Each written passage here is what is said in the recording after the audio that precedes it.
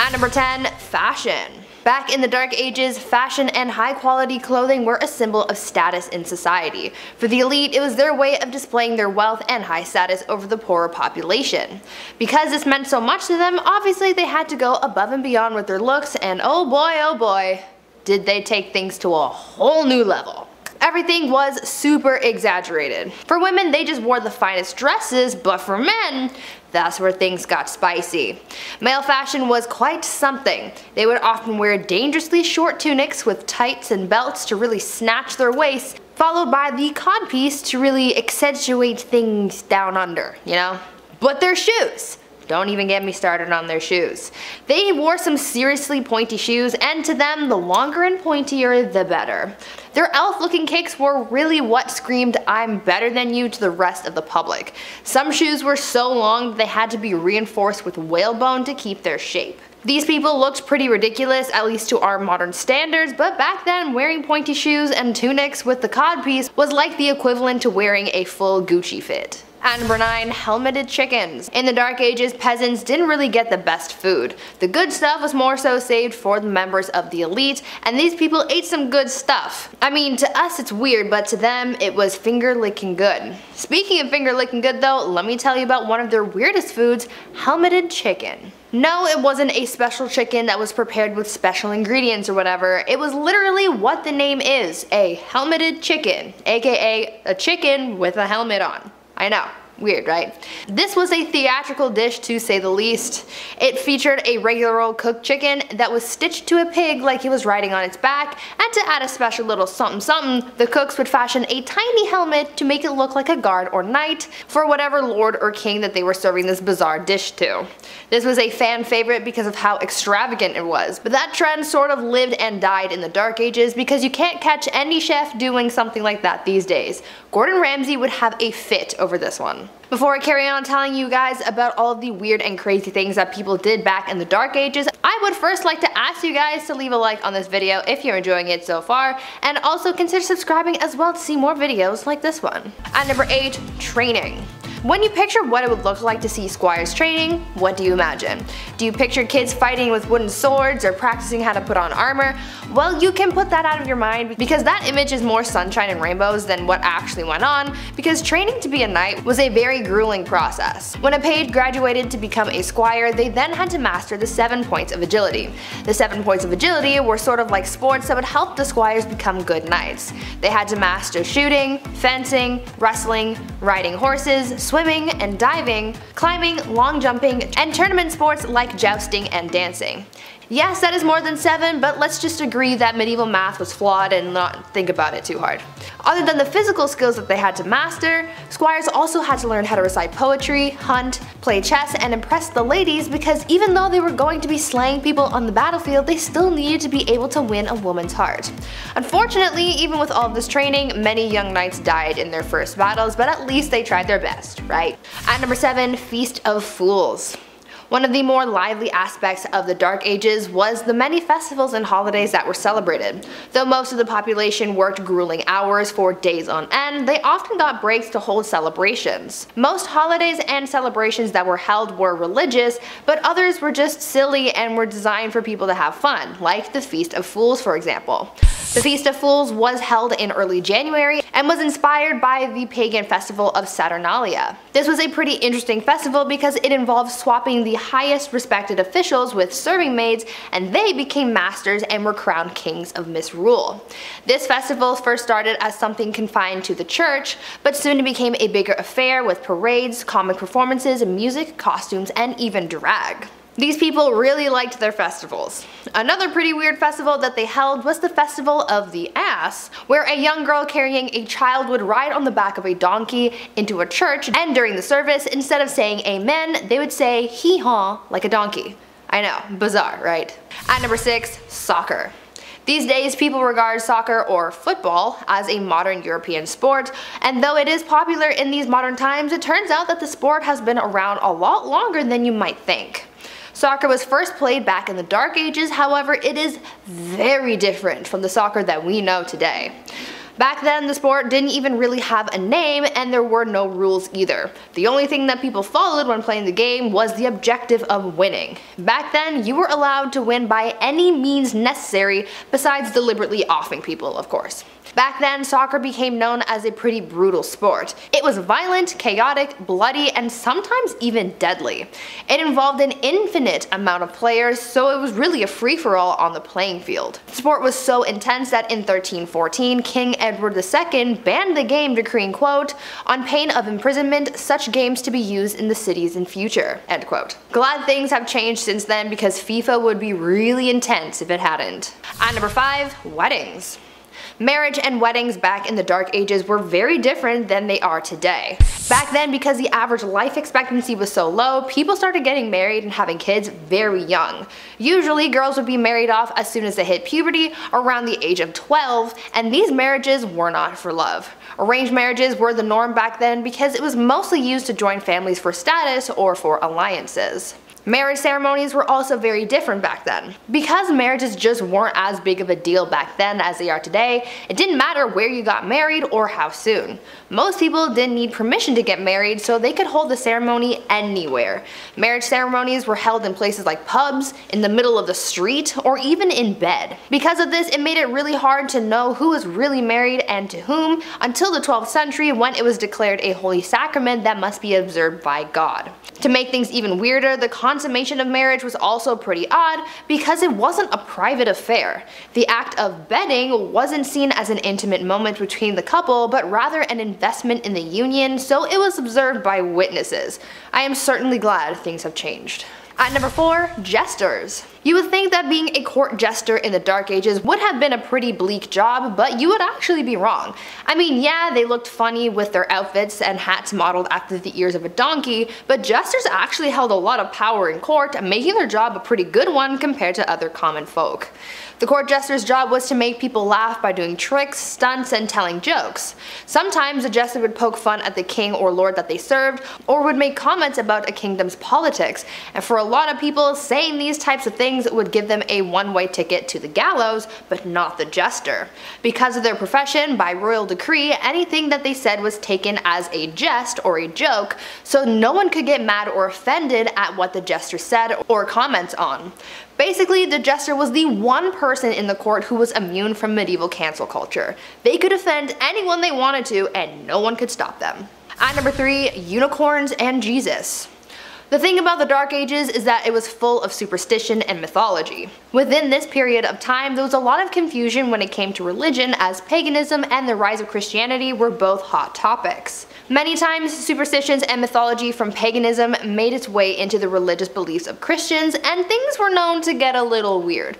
Take, for example, the unicorn and how it was incorporated into the Christian beliefs of the Dark Ages. It is believed that a mistranslation of what is thought to have been an ox is what brought unicorns into Christianity. Because of this mistranslation, the Bible likened Jesus to a unicorn.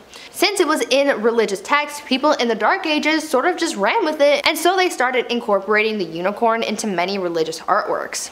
To further this whole unicorn thing, they made up a superstition that only innocent maidens were allowed to touch unicorns, and they even used the unicorn to come up with a rather uncomfortable allegory of Christ entering Mary's womb. This unicorn thing was also fueled by the Vikings at one point, as during the medieval age, Vikings were known to con people into buying narwhal tusks marketed as real unicorn horns. At number 2, divorce by combat. Back in the Dark Ages, if you wanted a divorce, you had to be willing to fight for it.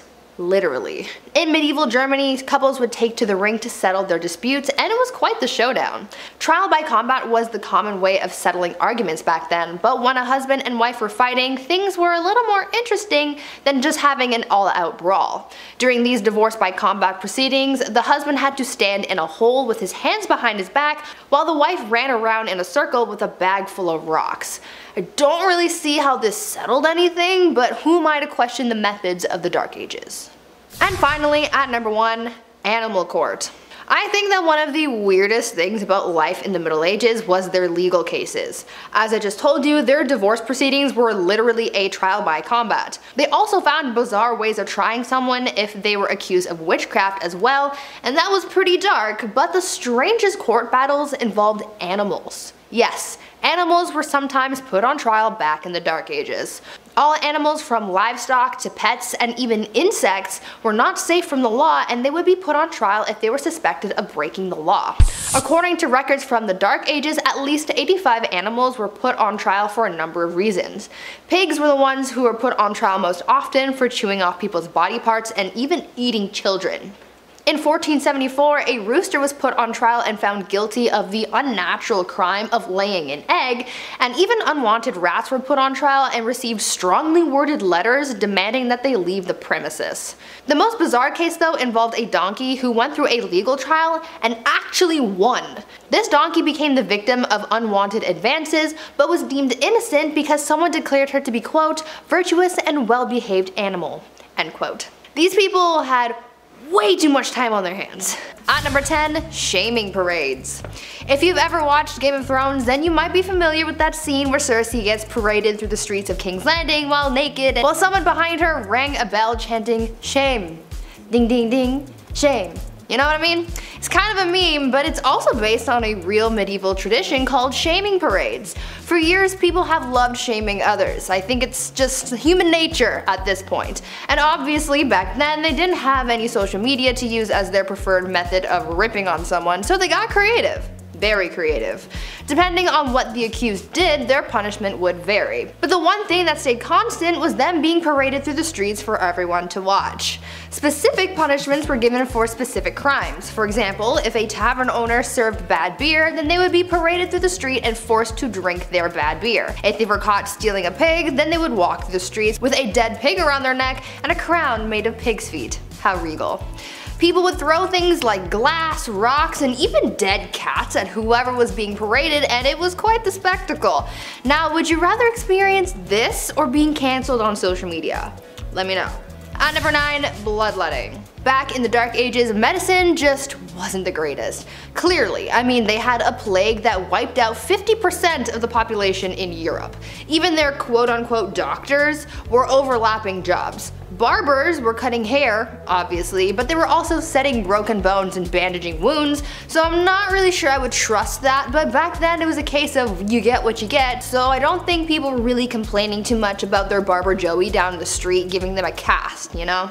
But other than the practice of patching wounds and whatnot, they were also practicing bloodletting back then, and it was a little much. Bloodletting was the practice of withdrawing blood in order to cure or prevent illnesses or diseases, so doctors would use things like leeches to suck out the blood of their patients, but they also used scarification methods to scrape away the skin to drain the blood, and others used lancets to slice open veins, sometimes including the jugular vein.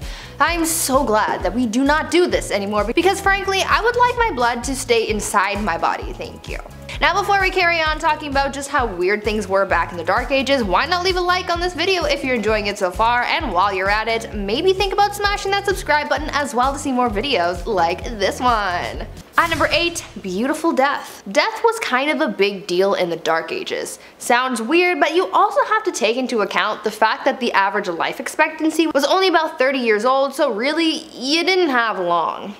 Also, people back then were faced with some pretty harsh times like famine, cold, and of course, the Black Death. Because they had to face death so early on and so often, the so-called art of dying came to be.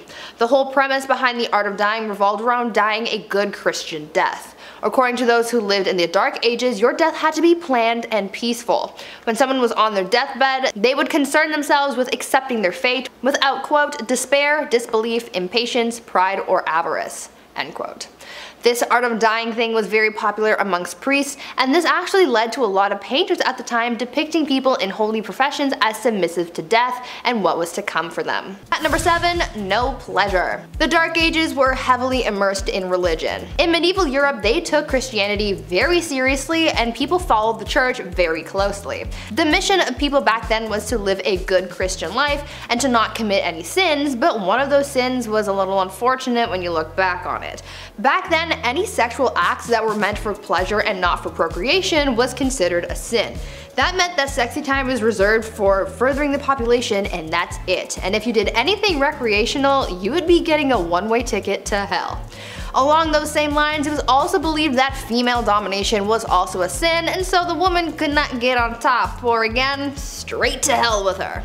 One saint, Francesca Romana, was so afraid of experiencing pleasure when she slept with her husband that she literally burned her lady bits with hot fat so that it would make the experience as miserable as possible.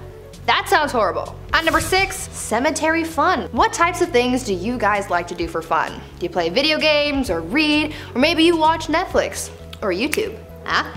And where do you like to go for fun? Maybe the mall or to your friend's house? Well, if you lived in the Dark Ages in Europe, you would go to the place that everyone goes for fun, the cemetery. Yep, you're gonna go kiki it up with the corpses, and unfortunately they're not corpse husband, although corpse, if you're watching, hit me up. Thank you. Anyways, back in the Dark Ages, the cemetery was the place to be. It was considered to be the social hub of the community. Back then, people held theater performances, elections, trials, and even set up businesses in the cemetery because the graveyard shops were exempt from taxes. There was quite a lot going on in the cemetery, but it was almost the equivalent of going to the mall. But I want you guys to tell me if you would ever be like the people in the Dark Ages and just go to the cemetery for fun. At number 5, an eye for an eye. When it came to the legal process in medieval Europe, things weren't always fair. I mean, they tried women for being witches and prosecuted animals for various crimes. Their punishments were sometimes swift and just, and other times they weren't. People back then believed that when found guilty of a crime, there were worse punishments than losing a hand or something. As I mentioned a little earlier, they were quite fond of public humiliation, but they also believed in issuing fines and even kicking someone out of the community altogether. If someone was found guilty of a violent crime, then they would be subjected to punishment that would cause them pain as well, but not to teach them a lesson, but rather to brandish them so that they would be recognized as a person in the community who did that one thing to that one person, you know?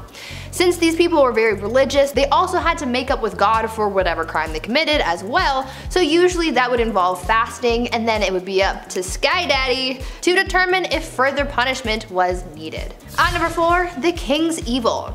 Being a king or queen in the Dark Ages might seem like a pretty cool job, but I don't really think it was. With the rivalries these people had, they were at risk of being assassinated in one way or another, they had to worry about their bloodlines, and of course, the thing that everyone had to deal with, illness. Some kings, to help out their people, were tasked with healing an illness called the king's evil, and you're probably wondering, well, these kings weren't doctors, how did they cure illness? And to that I say, well, they touched it, of course.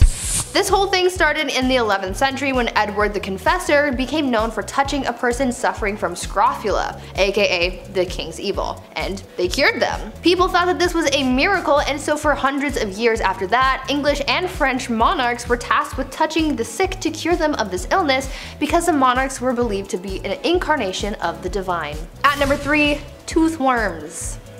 If you're one of those people who really hate going to the dentist, just be glad that you didn't have to go to the dentist during the Dark Ages, because that was an absolute nightmare and a half. Not only do they not have any proper medication or anesthetics, but you could also get the worst diagnosis your dentist could ever give you, and that was a diagnosis of an infection of tooth worms. They believed that people could be infected with tooth worms that caused a tooth to decay, and that pits and holes in the tooth were home to a worm that looked like a tiny eel.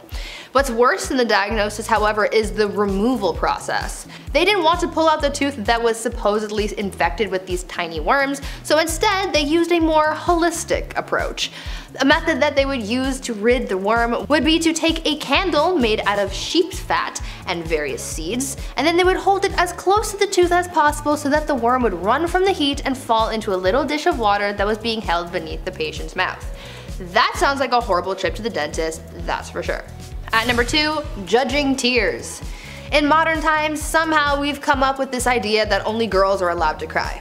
I think that's pretty BS, and it's healthy for everyone to express their emotions, and funnily enough, they believed the same thing back in the Dark Ages. Back then, everyone was expected to cry freely, but the strange part of all this is the fact that people judged how others cried. Their tears would be judged on quantity, duration of crying, and frequency as well. They took their tears pretty seriously. Obviously, when someone was crying because of some kind of loss, it was pretty much nothing, but if they saw someone else crying for a different or unexplained reason, this was believed to have been a different kind of tears called the gift of tears. They believed that this was a sign that someone was thinking of Jesus and his suffering, and that they were so overcome with emotion that they were moved to tears, and this was also considered a gift from God. As long as someone's crying wasn't too loud, they didn't cry too much, and it didn't disturb anyone, especially during a church service, they were just considered particularly devout. And finally, at number 1, pee readings. This Dark Age tradition is probably one of the strangest ones I have ever heard, and you might come to think the same thing. In medieval England, people were known to get diagnosed based on their pee. Back then, they believed that the consistency, color, and taste of someone's pee could diagnose someone's ailments. They took this method of diagnosis so seriously that they published books for the wealthy so that they could do the practice at home, and these books included illustrations and color charts so that they could judge their own pee. According to their text, if your pee was white, then it was the ideal color and that meant everything was working properly. If it was wine colored like blue or black, then that meant that something was very wrong, and if it was green, then you were basically on your last leg and you should probably get your will in order. Now, I'm not sure how accurate these readings actually were since medicine was basically non-existent back then, but they tried their best with what they had, I guess. However, I'm pretty sure you don't need a book to tell you that your wine-colored pee is a bad thing. Kicking off the list at number 10, Together at Last. Remember when you were a kid and your mom would bump into their friend at the grocery store? That was the worst. While they caught up for what seemed like hours, you were bored out of your mind just staring at like bags of rice and cleaning detergent. That's when the Shrew's Fiddle comes in. Two women would be locked together, hands included, and face each other, all because they were too loud or they were arguing. These were used in the Middle Ages, most commonly in Germany and Austria, and the contraption would have 3 holes, one for each wrist and the third for your neck. Now sometimes they would attach a bell to these Shrew's Fiddles to alert the town that the victim was walking by, you know, in order to talk smack, maybe huck a tomato or two. But the double fiddle, that was the worst. You weren't released until the argument had settled. Some families have an argument shirt where they put the 2 little siblings in and they can't take the shirt off until they get along. This is like a horrible medieval ages version of that.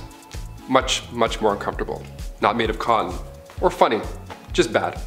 Just all bad. Number 9, point blank period. Alright babes, let's try not to shudder, but let's talk about periods for a second.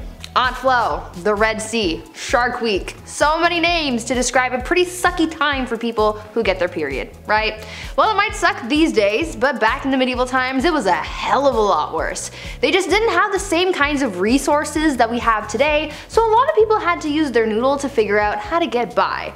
Period products weren't really a thing back then, so people had to get creative. They would use rags or other linens to fashion a pad, but underwear also wasn't really all that popular yet, so they had to find a way to keep things in place. They would also sometimes fashion a makeshift medieval tampon of sorts where they would wrap cotton fabric around a twig and shove it up their hoo-ha. Sounds mighty uncomfortable if you ask me. Some people would also seek out bog moss because it was remarkably absorbent, so they would make their period products out of that sometimes too. This type of moss garnered the name blood moss because of its use in treating wounds and use in period products. For other people who just couldn't create these kinds of things, they would just resort to wearing red the whole time, so everything just kind of blended in. Menstruation, but make it fashion. Number 8, the ducking stool. This next one requires so much effort as like a team. I can't believe this was a real thing.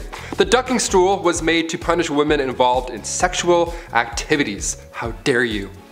Shame. Men were punished too, but if we know anything about history, it was mostly women who had to put up with this shit. There was first the standard ducking stool, so women would have to sit in this chair, strapped down while sitting outside of their home, or they were carried down the street. Humiliation at its finest. The town would be like, they had sex, can you believe it? Let's take the day off work and embarrass them now. Losers, they're the losers. So stupid, so backwards. The second version of the ducking stool was essentially the same thing, only it was ducked into a river over and over and over again to cool her moderate heat. At least that's what French writer Francois Maximilien Misson says. They should cool off all those angry villagers, if anything. I don't know, dip them in the river. They're the ones burning with rage because somebody who lives over there had sex once. It's really weird. Go home, relax. At number 7, Satan's incarnate. Back in the medieval age, women were very much oppressed and incredibly misunderstood. I mean, they thought so many women were witches, and as time went on, the criteria for diagnosing a woman with witchitis or whatever got bigger and bigger to the point where literally any woman could be accused of being a witch for the most BS reasons.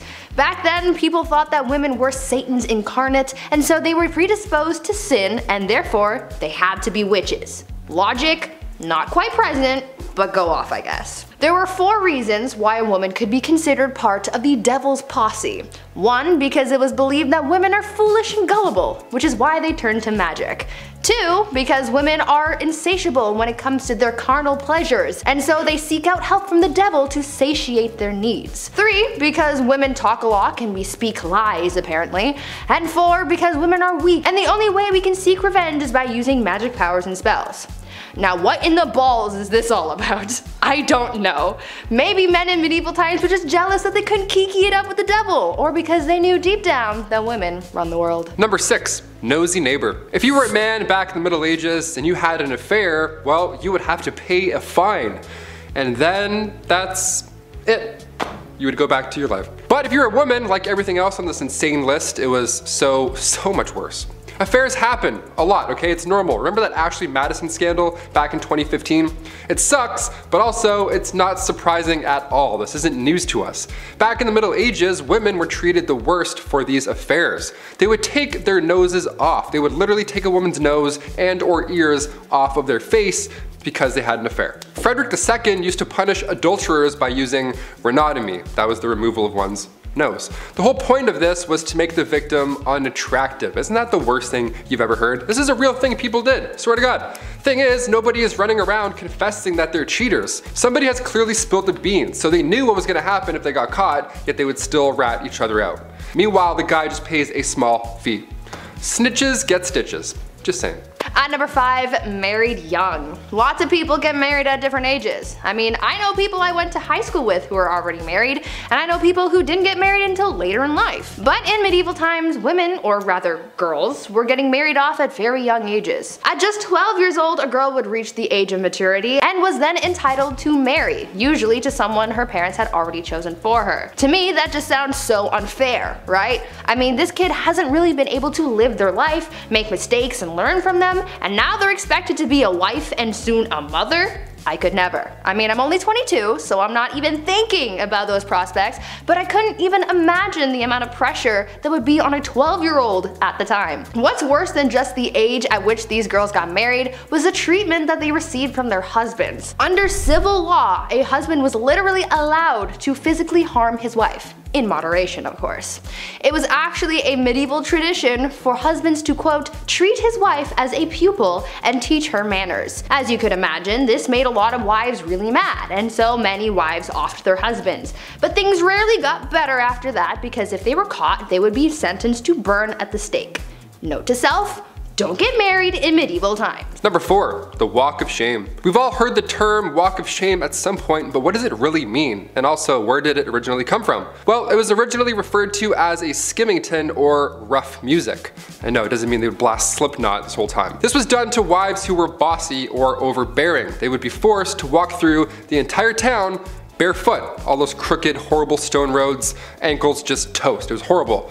They would also be scantily clad too, because why not? Because men are making the rules, that's why. And as you guessed it, crowds would be waiting outside, all prepared to bang pans and yell horrible things at her. I guess these dudes just never had jobs. I don't know, they were just always on standby, ready to yell at a lady walking by through town, bare feet, all because she was deemed too bossy. Okay. If you're wondering who exactly is responsible for these public humiliations, the court. The official court. Judge Judy back in the day would be like, yes or no, did you raise your voice? Okay, case dismissed. Take your shoes off, we're done here. What a joke. At number 3, ladies of the night. Sometimes you gotta do what you gotta do to get that coin, right? We all have our side hustles and dead-end jobs to be able to afford rent and whatnot. And sometimes we're not exactly proud of the work that we do to make money. It was the same back in medieval times. People had to find any means to make money, and for a lot of women, they used what their mama gave them to support themselves and their families. One of the more positive sides of life for women in medieval times was the fact that being a woman of the night was actually a recognized profession. Later on throughout the times, this profession would be deemed illegal, but in medieval times, it was as common as being a baker or something. These women were actually considered to be merchants because they sold their bodies as if it was any other sellable good. Being a woman of the night was such a common and widespread profession that nearly every town in medieval times had a brothel, even in towns with small populations. So yeah, maybe they didn't have that big of a marketplace, but they no doubt had a place where you could go see some quality mommy milkers. Number 2. Grand theft witchcraft. If you were a woman in the Middle Ages, you were accused of being a witch pretty often. They thought women communicated with the devil, like Bree mentioned earlier, just because some townsfolk with 3 teeth said so. Great, thanks Abe.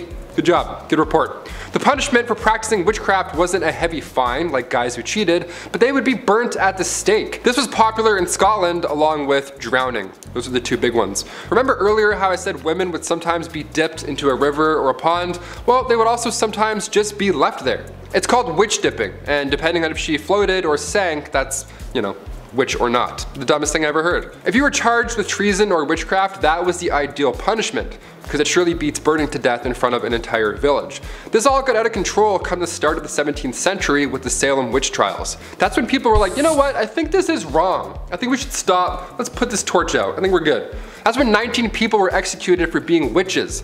God forbid you knew how to do bedmas in the Middle Ages. Also, that's a lot of coordination to get that many townsfolk together and be like, okay, you need this, how many people are standing here? Almost like you would use basic math to figure that out. You're a witch too. Spoiler alert, we're all witches, because we know things. I don't know, I hate this. And finally at number 1, crimes of the heart. For some unknown reason, people were really out here in these streets in medieval times trying to accuse women of everything. Witchcraft was a common accusation, but the other common crime that women were often accused of was adultery. But you see, the thing is, someone could accuse a woman of adultery even if she never had physical contact with another person. Now, how the heck does that work, you ask? Well, it depended on where these people lived. During the medieval age in the Byzantine Empire, it was considered adultery if they spent a night outside of their husbands' or parents' homes. In Slavic parts of Europe, a woman could be considered guilty of infidelity for simply going to a public event. I'm pretty sure with this logic, if you even breathe in the same general vicinity of a man, then you could be accused of adultery. I mean, what the F is that up? The only bright side, I guess, is the fact that when it came down to punishments for adultery, men usually got the worst punishments in comparison to women. However, they would be accused of this crime way less often than women, so I guess in a way we still got the short end of the stick. Damn it. Number 10. Pressure to perform. In the Middle Ages, either partner in a marriage was entitled to coitus with their partners under any circumstances. It was called the marriage rite. This went both ways, and unless you were passionately in love with your partner and straight, this could be a nightmare. It was so sacred you could even get it on in a church and the priest would be like, yep, go for it. Failure to perform in the bedroom or anywhere was grounds for divorce, which was a huge deal at the time. Now the first problem here is a lack of consent, but the biggest problem for men who weren't inclined to sleep with their wives was impotency. There was no sympathy for men in these circumstances. If a wife accused her husband of this, then the couple would have to undergo a bedroom trial, where a crowd of wise elders, mainly grandmothers, aunts, and mothers, would watch the couple in their bedroom for 3 nights. If you were rich, this was even worse. These trials would be carried out in public, in court. Yeah, that's right, the wife had to prove that the husband couldn't get it up in court. Now he could call on women of the night to prove his prowess, if he was so inclined, but if it was proven that he couldn't, then the couple would be divorced. But the bottom line, the main point of marriage was to have children, and if there weren't any, then this failure was placed heavily on the man. Number 9. Beastly justice. I figured I would put a lighthearted one on this list. This actually made me laugh while I was researching it. Beastly justice was when animals had to go to court. They were also put on trial, like a full trial. It's wild to look back at a night and the things they had to do for their kings and queens, but the fact that they also had to get up early and like attend these courts, royal courts, where a wild animal was taking the stand. and it actually happened in history. This would happen after an animal runs through town. It would attack people, being confused and all, as most animals are, but the townsfolk would actually believe that the devil was involved in this animal's scheme. Like these animals worked for Big Red himself. In 1457, villagers in France had to deal with 6 pigs who ran wild and attacked locals. They did a lot of damage, so instead of just putting the animals down or setting them free, away from your town, they took them to a real trial. There was a judge, a couple prosecutors, 8 witnesses, a defense attorney for the pigs, which I gotta say, we should do a list just on that person alone. What a weird job. These pigs were hung from a gallows tree. A knight had to formally hang pigs after a trial was concluded. The 1400s were a wild time. Your Honor, due to my client being a pig, Number 8, a tanner. Even for a medieval peasant who never washed or cleaned themselves and literally lived in filth, this was a dirty job. Women were more commonly found in household chores or as milkmaids, barmaids, weavers, artisans, and tenant farmers. This job may have fallen mostly to men, and it was a rough one, I'll tell you. Men would rather go to war than do this job. You had to get skins from a butcher, along with the grime that covered it, which was mostly manure and blood. Then you had to trim the skins and get rid of all the hair. To do this, they had to let the hair follicles rot by sprinkling it with urine or soak it in a wood, ash, and lime solution. Can you tell which one was cheaper? Then they'd scrape off the hair and any skin before washing it again in pigeon droppings or dog poo to remove the lime and make it softer and more flexible. Or the craftsman might use fermented barley or rye with stale beer or urine, again, as an additive. This could take up to 3 months. 3 months plus longer, as there was more rinsing and stretching until it could be used. Leather was a crucial resource, so though dirty, it was a really necessary job, but oh my god. No thank you. Number 7, being a knight. Being a knight, obviously it sounds cool. They have the sword, they have the horse, the flowing hair, they're saving the damsel in distress, all that jazz that you picture in your head. It actually sucked being a knight, a lot. First of all, chainmail. You know how heavy chainmail is alone? It's like 55 pounds, and that was underneath all of your armor. No way I could climb up on a horse wearing armor or chainmail. My knees would buckle. No thank you. Being a knight is something that starts when you're 7 years old as well. You would be given to a noble to learn for 7 years, and then at age 14, you would become a squire. A knight's intern, not an ideal job to have when you're 14, but okay. But if you stick it out for just 7 more years, then you become a knight. And then you can get your chest blown off jousting. Neat. All that time just to get rocked by another bigger dude on a bigger horse. No, just no for me. Number 6, Scold's Bridle. And with the theme of odd laws, we continue with some pretty weird punishments. This one also ties into a little one we're going to talk about later, see if you can guess, don't scroll. The Scold's Bridle was a terrifying looking contraption that was built to punish women who ran their mouths. That's right, it was a crime as a woman to have an opinion, or to basically say anything anyone didn't like. They were largely designed to humiliate women who wore them, not to inflict any horrid pain, but there was a little bit. Just the shame though, that was the big thing. The bridles would be strapped onto the head with bits in the mouth like horses. The bits had spikes, so it did hurt a little, but this would prevent the wearer from speaking. They were expected to parade around in this medieval headwear for 12 hours so that they would learn their lesson. Number 5, rat catcher. As the name hints towards, rat catchers are one of the worst jobs you can have in and around a castle. It's an important role, of course, like being a fool or a literal walking, talking toilet, which I'll get into later, but there needs to be a chasseur de rats. Chasseur de rats. I'm just gonna start calling myself that. Back in those times, rats and mice were the leading source of spreading disease. They didn't have city buses or, people walking around throwing bottles, and with these castles being big and dark, they were probably full of rats. Black rats were a common household problem, yuck, so in comes the well-respected rat catcher.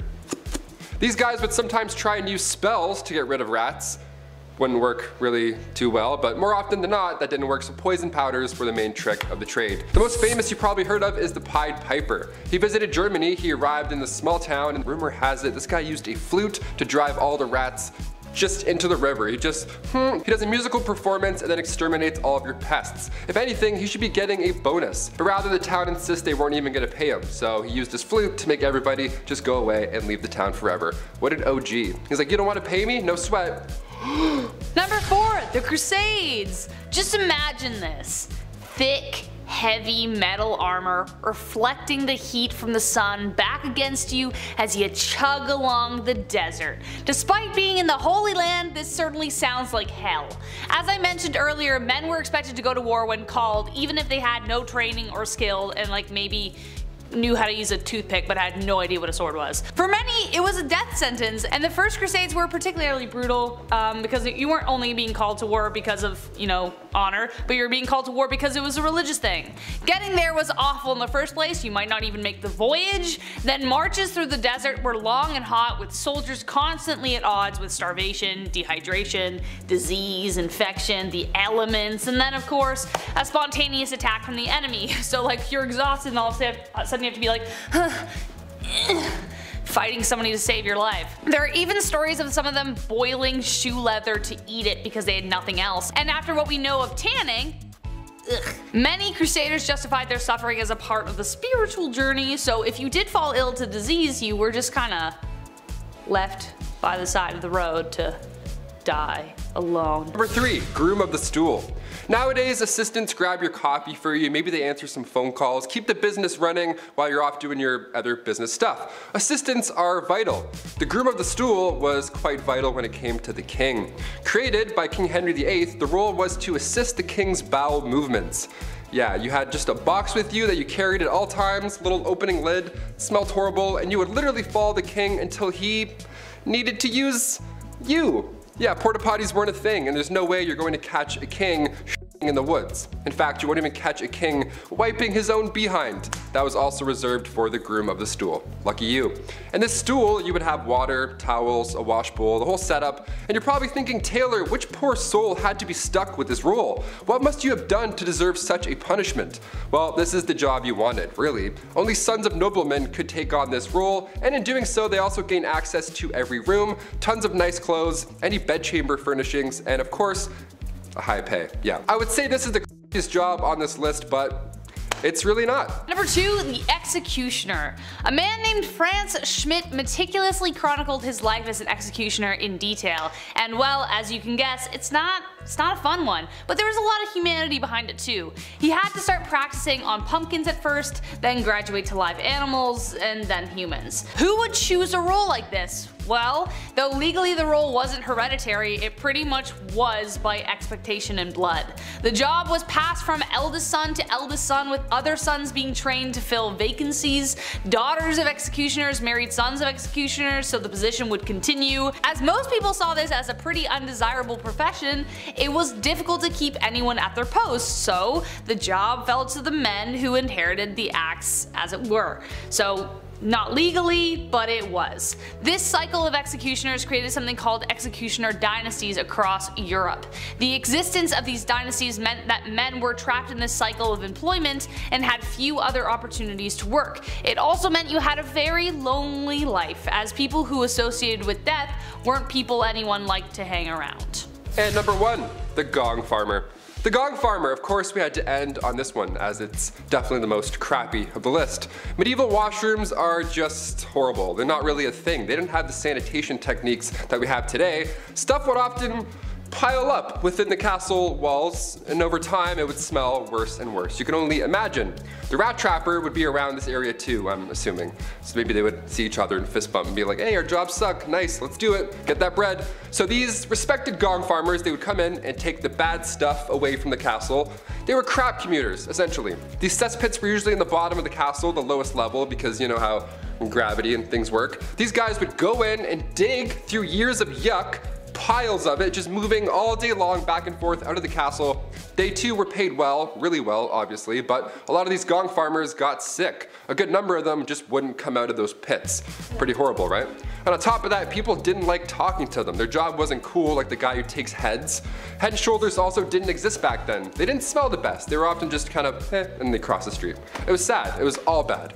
Hashtag all bad. Number 10, Treaty of Verdun. The Treaty of Verdun, or also known as Traité de Verdun, was a contract agreed on in August 843 in which divided the Frankish Empire into 3 kingdoms among the surviving sons of the Emperor Louis I, the firstborn son and heir of Charlemagne. Long story short, All the grandsons were all at civil war with each other about who was getting what did Grandpa promise. The treaty followed shortly after almost 3 years of wars between the brothers. It was the first in a series of partitions contributing to the dissolution of Charlemagne's empire, and it is seen as a blueprint in which modern societies are based off of. Basically, the brothers all had to split what their grandfather had decreed his own into land. Lothaire the First, coolest name, Charlemagne's eldest son, received Francia Media, or the Middle Frankish Kingdom. Louis II received Francia Orientalis, or the East Frank Kingdom. And Charles II received Francia Occidentalis, or the West Frankish Kingdom. You and I both know the youngest got the most. Come on, I'm just gonna say it right out. Everyone likes to talk about the eldest son this and the eldest son that, but we all know the baby gets whatever they want whenever they want, don't they, huh? I'm looking at you, Taylor. Come here, man. It's true, man. The baby gets everything. Middle child? This guy didn't even exist growing up. Didn't hear from him. Number 9, Underground Castle. Big Ched and I are currently replaying Ocarina of Time, so in honor of Hyrule, I gotta include this medieval castle. It was once a residence during the reign of King Henry III. This castle was actually discovered recently underneath a prison yard back in 2015. The old prison castle, we love those. Shawshank Redemption 2, Medieval Edition. Super recent discovery. Archaeologists discovered walls of a castle underneath the basketball court in southwest England at a former prison. Yeah, dudes were shooting threes over top a kingdom and they had no idea. How amazing is that? This was the same castle that played part in the mid-1100s during England's Civil War. The castle actually fell later in the 1400s, and the prison was built on the grounds later in the 1700s until it closed its gates forever in 2013. And then we were shooting threes and then we discovered it, of course. If I was a ghost haunting these grounds, I would make every shot miss. Easily. I would just float near the net, tap the ball away, like, nice try. Back to prison. Number 8. Stonemasonry. So we all know about who wrote what and who translated what to what text and which language, while writing what play, which was based on who. But who built all this stuff? When we think of the Dark Ages, we can't forget the megalithic Leviathan stones carved and molded together to create the enormous Gothic castles and cathedrals that are still standing to this day. How did people do it back then? Well, masons in medieval England were responsible for building. Masons were highly skilled craftsmen, and their trade was primarily used in the building of castles, churches, and cathedrals. There were 3 main classes of stonemasons. There was the apprentice, the journeyman, and the master mason. So what would a medieval construction site exactly look like? Well, of course there's the master mason. He's usually the head and the overseer of the work, and he's the most skilled of the tradesmen. This is like the head honcho on site. We've all seen this guy walking around site. He's always angry, he's always yelling, "Hey, who's got the plans? You, give me those. What are these? Backwards, you idiot. I'm gonna put the window down there." So how did they exactly chisel out all of these castles from one giant rock? Well, they didn't. The stone had to be quarried first. From quarrymen. These were not masons. Their job was to get the stone for the masons to work on out of the ground. Local stone was used first, but occasionally stone could travel vast distances, even from other countries. So I gotta drag that boulder there all the way to Scotland? Okay. Some of the most beautiful architecture ever created can be still seen across Europe. The amount of time and skill it took for these people to have designed, constructed, and chiseled such megalithic sites still baffles me. I'd be trying to read the plan still.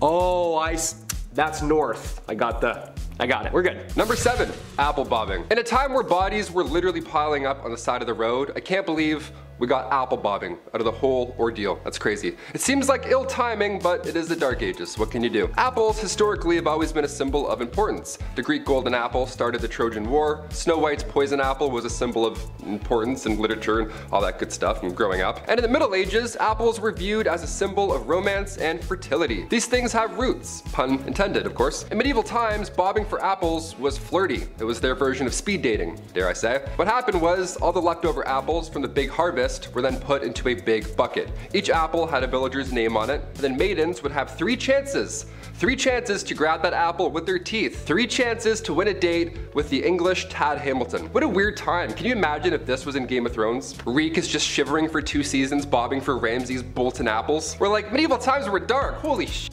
Number 6. The feudal system, aka feudalism, was a form of structure system existing in medieval Europe in which people would work and fight for nobles who gave them protection and land in return. A social political system in which landowners would contractually bind tenants to exchange their goods, loyalty, and simple space for safety and comfort within the laws of those ruling. Basically, this is like our renter's agreement now. I'll give you a place to stay and some heat. You give me an unfathomable and overpriced amount of shillings for these extremely low ceilings. Yeah, talk about crooks, man. This system stayed in place for more than 1,000 years and managed to fizzle its way out of society somewhere in the 15th century. Not just anybody would ask to be signed to this deal. There was structure, and there was order. There was a lord, aka the landowner, aka your landlord, allowing vassals, aka tenants, to rent the land by providing services, especially military services. Yeah, you can stay here, but once in a while we're gonna need you to dump a bunch of boiling water and over that wall. Is that cool?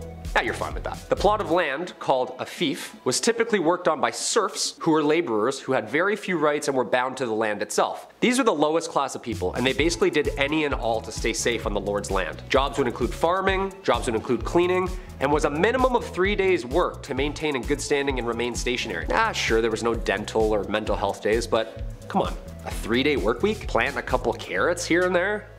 It doesn't seem that bad. Number 5, Fear the Dead. With The Walking Dead on their 47th season, I think it's time to take a peek into zombie history, shall we? And find out where this grim idea really started. Well, it's certainly not a new one, I'll tell you that for free. As far back as the early 1300s, residents were buried in the village of Warren Percy, where archaeologists discovered them many moons later, and they discovered marks on their bones. Cuts, burn marks, you name it. Apparently this was all done after they had passed away. But why? Scientists believe that these injuries inflicted after their untimely death were to prevent them from being reanimated, you know, coming back to life and haunting your village. To keep them in their graves, of course. Unless this dude did something to piss off an entire village that much, they were clearly afraid of this corpse coming back to haunt them. Number 4. Studia Generale. This period also saw the birth of what we call the modern university. This was a culmination of material translated and taught to provide a new infrastructure to scientific scholars. Some of these new universities were registered by the Holy Roman Empire as an institution of international excellence, giving it the title Studium Generale, or better known as Studia Generale. Most of the early Studia Generale were discovered in Italy, Spain, England, and France. These places of study were considered the most prestigious places of learning in all of Europe. I bet you the school hoodies were still so expensive. Just someone's old textbook with a mustache drawn on Marcus Aurelius. The listed number of institutions began to grow as new universities were founded throughout Europe. As early as the 13th century, scholars from the Studia Generale were encouraged to speak and lecture courses at other institutions within Europe to share documents and information, which led to the current academic culture seen in modern universities today. It's a TED Talk, come on. There had to be one cool professor back then, like the guy who lets the class teach itself, orders pizza, has tenure, and hates the monarchy. Number 3, Toshers. Toss a coin to your tosher. Here we go. This was one of the worst jobs back in the day, and it wasn't even a legal job. Shh, don't tell. If you don't any toshers, keep their secret, you know? Early 19th century London, I know, a little more modern here, but definitely worth a mention. These toshers would spend all their time in sewers below London trying to find coins or valuables that have been just accidentally washed away.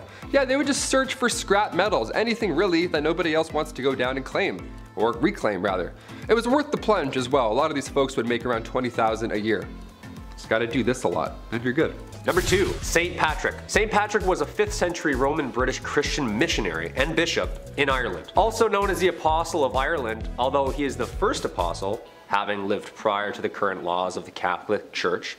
He is considered a saint in the Catholic Church and is regarded as the enlightener of Ireland. The dates of Patrick's life are not certain, but there is a consensus that he was active in Ireland during the 5th century, making his rounds as a missionary, speaking the good word of God. But let's get into what everyone talks about with this guy. The good stuff, like slamming a green Guinness or getting all the snakes out of Ireland. I mean, I love the structure and the faith and stuff, but also chasing every snake out of an entire country with a walking stick. Shoo! Shoo, you fool, you bleeding bleeder, go, go! Do you know how big Ireland is? St. Patrick's Day is on March 17th, the supposed date of his death in 461 AD. It is enjoyed inside and outside Ireland as a religious and cultural holiday and remains a celebration of Ireland itself. And finally, number 1, Dancing Plague. A medieval plague, but make it groovy. Yeah, let's start dancing. That's right, the Dancing Plague. This was a real danger back in 1518. I'll try not to laugh, but I'll try. This was perhaps one of the weirdest events in history. Fra Trafea was the first victim of said plague. She was moving her body around frantically, so much so that it resembled a dance or something, in the middle of the Holy Roman Empire. And as if that wasn't weird already, dozens of others began to join. And then more,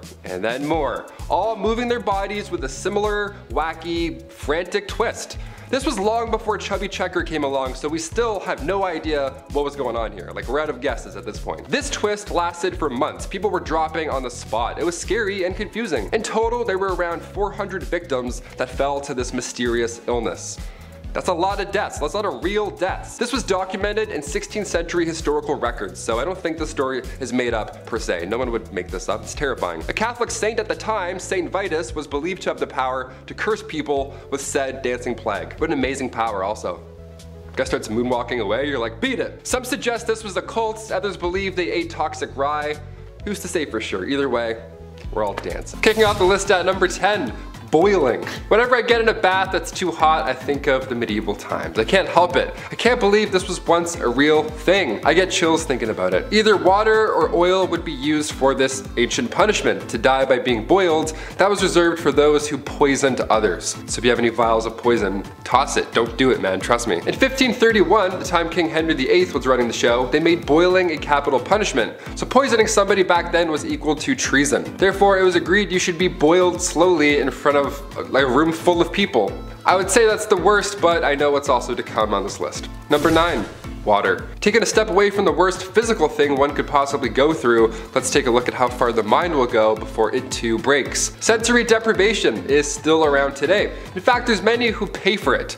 Yeah, they lie in a dark tub full of salt, then they float and listen to Childish Gambino. It's a magical experience. Your senses are powerful, especially combined with water. So this dripping machine, this old water punishment, that was just all bad. You had ice cold water dripping on your forehead and your face over and over for hours and hours. Drops would be at different random times so you can predict it as well. My toes are wiggling while I'm talking about this. This is making me anxious right now. In medieval times, they would tie you down and then using a horn, a big ass funnel, they would pour 9 pints of water down your throat. So water is horrible in many ways.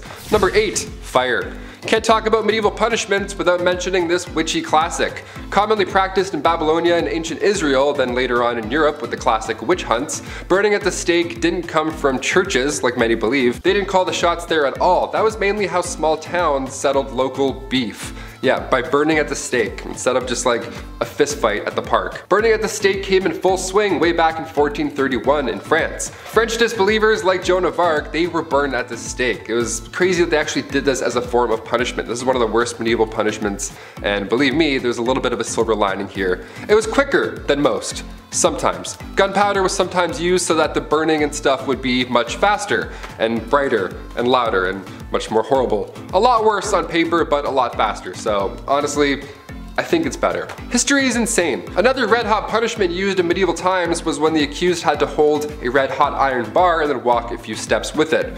A red hot iron bar, your hands were literally toast at that point. Here's where it gets even worse though. 3 days later, the accused would come back to the court, and then when the bandages were removed, if their hands were healing, they started to heal, they were deemed innocent. They were on the path to goodness and whatever. If their hands were still in horrible condition from, say, I don't know, holding a red hot iron bar, then they were pronounced guilty. That's how the courts worked back then. Number 7, the rack. On to something not so hot and fast, but rather dull and slow. The rack is surprisingly well known. It was originally introduced to the Tower of London around 1420. The Duke of Exeter referred to this device as his daughter. What a weirdo. It's like guys who call their car like she. It's like, okay, just a little bit too close to your automobile, man. Relax. It was an open bed frame type device where your ankles were tied at the bottom and your hands were tied at the top. Already we're off to a horrible start. It was horizontal as well, and sometimes it was up. It was all bad. It would just leave you hanging by these ropes, and these ropes were slowly tightened more and more, obviously causing some problems to muscles and joints that were, holding things in place. This was done to extract information. This is also one of the worst things I've heard. Even getting tickled like this would be horrible. I couldn't even imagine. I make jokes because I'm uncomfortable. Honestly, hit that thumbs up to spread some good vibes because we're not even halfway done, folks. Number 6, molten metal. This was another form of capital punishment, and if you've seen Game of Thrones, it'll ring a familiar bell. A few of these do, actually. Yikes. Metal would be heated up in a cauldron for a long time to the point where it was liquid. It was molten metal, just a soup of minerals. Look, we said this video wasn't for the faint-hearted, and here at Bumblebee, we like to keep that promise. They would then pour the molten metal on your head, or more commonly known, they pour it down the throat of the accused. Obviously, it wasn't done as a method to extract information, it was done to brutally end someone's life. Because they're not talking after that, of course. Execution by molten metal was supposedly done to a wealthy Roman general, Marcus Licinius Crassus, back in ancient times. The metal would burn your muscles and skin, literally cooking it, and then after a few moments, it would harden. Bad, bad, not good. Number 5, keel hauling. Not to be confused with Kegels, keel hauling was reserved for the worst of the worst at sea. This was used by pirates for sailors who disobeyed orders and all that jazz. The victim would be suspended by a rope with rocks or weights around their ankles, then they're lowered to the keel of the ship where all the sharp barnacles live. After so long, these ships are so old, it's just piled on, layers and layers of barnacles. Then they would get dragged all along them with the water and everything. Water plus pain, it's a lot, it's a deadly combination. Anything to do with barnacles in the sea, no chance. I'll literally tell you anything, Blackbeard. Anything. Number 4, solitary confinement. This is a kind of punishment that still exists in our modern society, but it can truly be one of the worst punishments out there because of the type of psychological distress that it causes. We were all just in a pandemic for so long. We got so bored and we had Netflix and iPads and whatevers. I can't even imagine this back in the day. Basically, it's a prisoner living in a single cell with little to no contact with anybody else. Not even like a guard or anything rattling keys like in the old times. It was just nothing. No one would even check on them. There are many stories about people being locked up for so long they forget about their families, and some people have gone away to solitary confinement for so long that once they're out, they just forget how to speak, really. They forget how to be a human and interact in the real world. Solitary confinement and the negative effects that it has on a person is becoming a wider topic of conversation because of the effects on a person's mental well-being, and it's a topic for a lot of human rights organizations. Back in medieval times, solitary confinement was literally just a room made of stones. It was pitch black, freezing cold, you were tucked away below some janky castle, and most of the time you weren't really alone. In the dark, nibbling away at your little piggies were. Number 3, treason. Treason was defined broadly, and it could include acts such as plotting against the king or queen, engaging in rebellion or insurrection, or providing aid to the enemy during wartime. Don't be a little snake, basically. Just don't do any of the above. The punishment for treason varied depending on the specific circumstances of the crime and which country it was committed. Now, this one's quite broad. You never know where you're gonna get, basically. In some cases, the punishment could be as bad as getting hanged or drawing and quartering, which if you don't know, that would involve you being hung and then accused until nearly dead, and then disemboweling them and cutting off their limbs before displaying the body parts publicly as a warning to others. So it's the worst thing you've ever heard, pretty much. In other cases, the punishment for treason could include imprisonment, which is the most normal sounding thing on this list, banishment, or simply a fine. Yeah, here you go, I'm gonna write that for you. Don't do that again. In some cases, the accused might be given the opportunity to plea for mercy and be granted a lesser punishment. I would plea so hard. I'd be the most pleasant, hard-pleading peasant in all of the land. That would be over so quick, I would beg. The severity of the punishment for treason reflected the belief that the crime was a threat to the stability and security of the state, and you can't really fuck with that. Medieval society highly valued loyalty to the monarch and the state, and acts of treason were seen as a direct challenge to all of this loyalty. So as a result, treason was punished harshly in order to deter others from committing anything similar. Yeah, don't f with medieval times anywhere, anytime, anyone, at all. Period. It's disgusting. Number 2, the breaking wheel. The breaking wheel is literally just a large disc, a pirate ship wheel almost, just lying there, where somebody is then tied to it and everybody else just hammers them and beats the shit out of them over and over. But of course, since we're talking about medieval times, everything has to be a show and whatnot, so once the accused was beaten and then presumed dead, the wheel would lift up and turn just to show everybody what's up. Another way to use the breaking wheel, yep, there was more than one, again, creative folks back then, they would tie a person to the wheel and then continue to rotate it, and then all the ropes below would get tighter and tighter and twist. Kind of like the rack, but with a literal twist. And finally coming in at number 1, the brazen bull. This one takes the rat's problem and then makes it a you problem. Out of all the ones on this list, the brazen bull is the last one that I would do. Straight up haunting. It's also been referred to as a Sicilian bull, and basically it's not too complex. There is a bronze sculpture, often in the shape of, you guessed it, a bull. But in medieval times, it was just a big closed cauldron, and usually it was large enough to fit a person inside. Yeah, this was in a Saw movie too, I believe. That's how you know it's a good one, when it's in the movie Saw. So once the person was locked inside or it was leaned over so they couldn't get out, a fire would then be set underneath this bull, and then you can probably figure out the rest in your head. They would even engineer the bull so that when somebody screamed, it sounded like a bull's roar. How fun is that? How fun is history? I'm learning so much about history that's fun on Bumblebee. And I hope you are too. If a part 2 is in your deepest desires, hit that thumbs up and I'll come back and throw up a few times and talk some more smack. Number 10.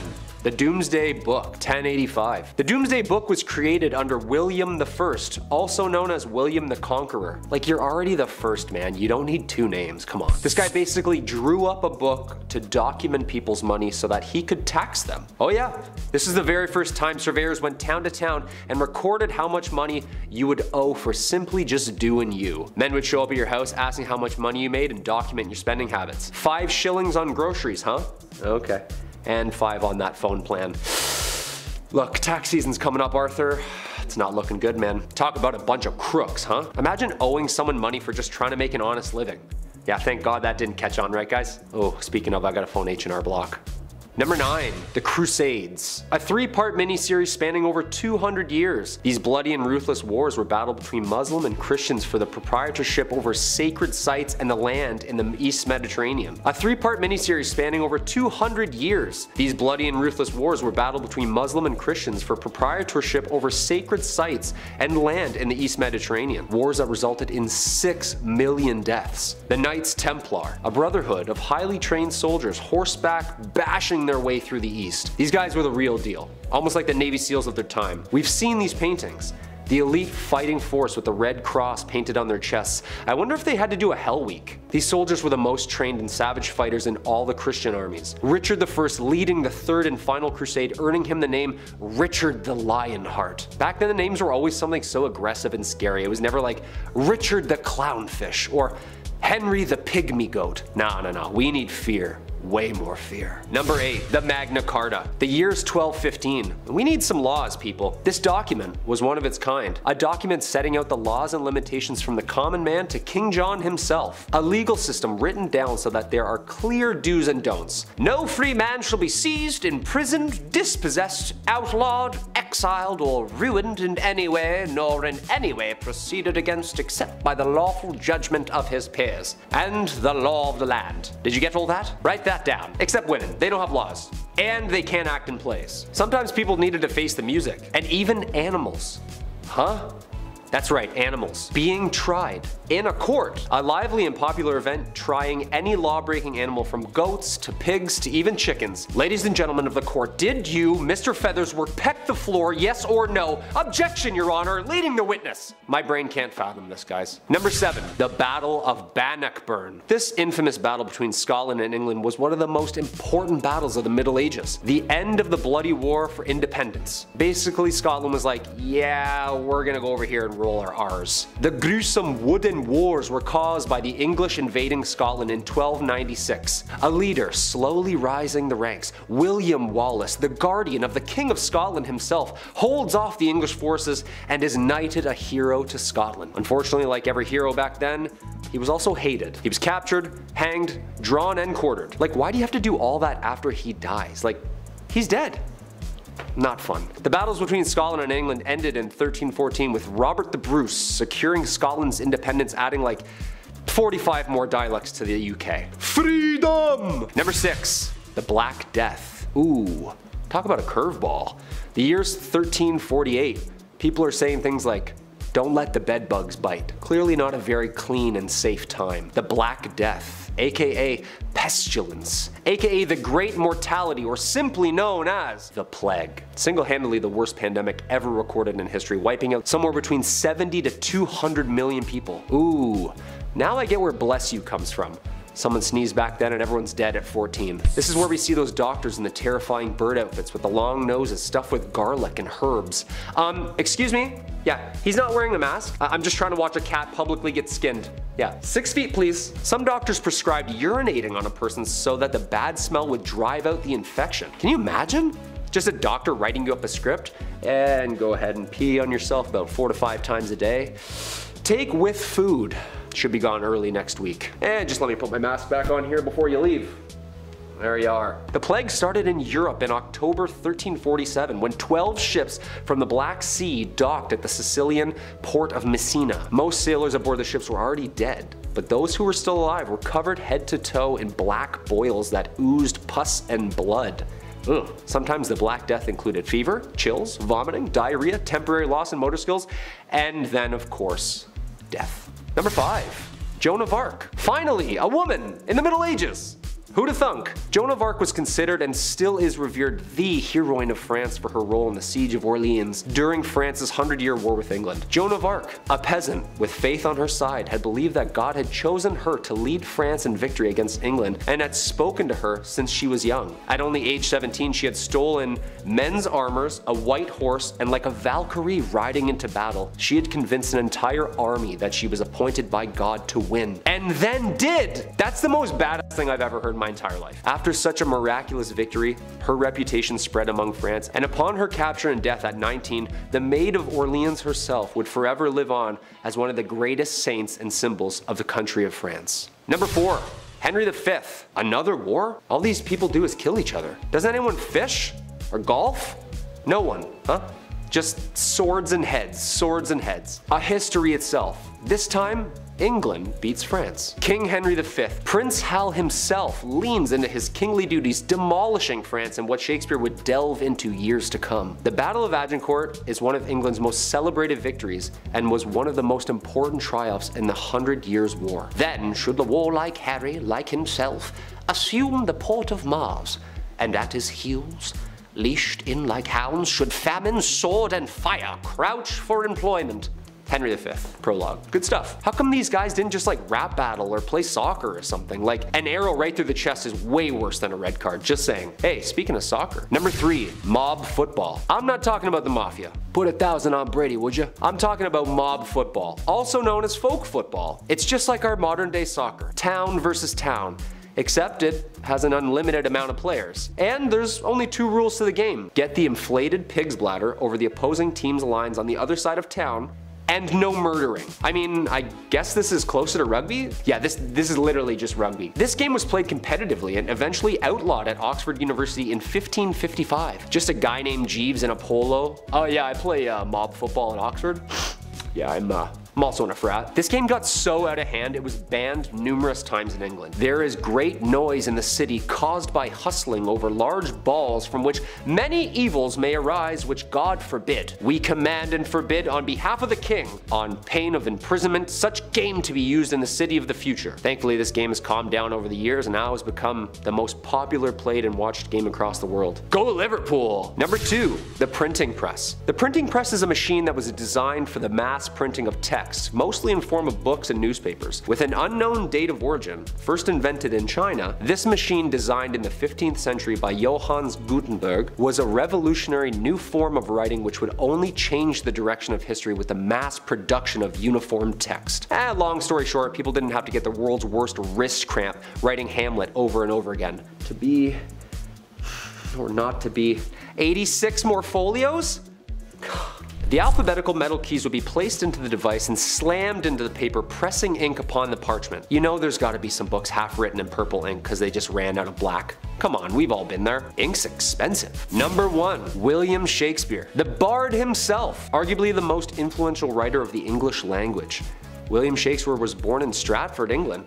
One of the easiest ways we can look back into the dialogue and lifestyle used by the people living in the Middle Ages. This playwright documents the world in which he lives from 1564 to 1616. Due to Shakespeare's unbelievable talent for building and fabricating an array of diverse stories and characters via players, modern day is able to see the Middle Ages and the similarities and differences the people were experiencing. His plays are based in the environment that they were written in. He writes about diseases, he writes about monarchy, he writes about women's rights. Okay, so no one actually got turned into a donkey by some fairies in the woods, but some of those wars actually did happen, and some of those kings and queens were really twisted. How this man created so many brilliant works and stories, all part of the mystery. Kicking off the list at number 10, an arming squire. Being a knight, okay, obviously this sounds cool on paper. They have the sword, they have the horse, the flowing lady, the gal on the back of said horse. They're saving the damsel in distress or something, right? Sometimes they lose a hand like Jaime Lannister, but that's just what being a knight is all about, right? Also, spoiler alert, if you haven't seen Game of Thrones 9 years ago. It wasn't always a fairy tale epic being a knight. First of all, this process starts when you're 7 years old as well. So you would be given to a noble to learn for 7 years, and then at age 14, you became a squire. Ah yes, a noble squire. We've heard this term before. What do they do? Well, it's a knight's intern. Yeah, not an ideal job to have when you're young, but it's a job nonetheless. Also, you had no choice, so you had to do it. Welcome to the Middle Ages. Arming squires, they had a lot of responsibility. Arming squires would repair a knight's armor while they were still wearing it. Yeah, how fun is that? Oh, which buckle was it? Ah, yes, that one. Yeah, fixing up chainmail on a grown man's thigh. Not ideal. Welcome to the Dark Ages. Pretty dark. Also, after these epic, messy battles, arming squires would have to clean everything off of their armor. Yeah, everything. A lot of yuck going on in that business day. This was long before Dawn soap was also a thing, so they had to clean with urine. Yeah, gross. So gross. It gets worse and worse. Welcome to the Dark Ages. Number 9, Plague Bearer. Yep, this one's as awful as it sounds. The title of this one really gives it away. The hot summer of July 1665. What to do with all of these poor souls who have been hit by the plague in the Dark Ages? Where do we put them? What do we do? You can't just hide them all in the catacombs this time around. So now what? Well, a plague bearer, he's got your back. Church wardens would organize burials, right? This was a normal thing even back in the Dark Ages in the 1600s, but when the plague hit, they had to change things up a little bit. If somebody had the plague, these guys would be responsible for transporting them far away and then burying them. A church would house these plagued souls away from society. How grim is that? But it's probably a great call, all things considered. Poor guy. Number 8, a knight. When we think of the knights in, the Dark Ages and stuff, we often forget about the silly royal duties that one had to attend to. Yeah, you thought jury duty sucked. Oh boy. Beastly justice. You ever heard of this? If not, buckle in. Beastly justice was when animals had to go to court. Yeah, they were put on trial as well as humans. It's wild to look back at a knight and all the things they had to do for their kings and queens, but the fact they also had to wake up early and attend court like a noble, royal court where a wild animal was now taking the stand. Like, what a joke. I'd be like, really? Do I have to be here? I woke up at 4:30. What's going on? Yeah, this would happen after an animal runs through town. It would attack people, being confused and being an animal and all, but the townsfolk would actually believe that the devil was somehow involved in this whole ordeal. Like these animals worked for Big Red himself, right? How weird is that?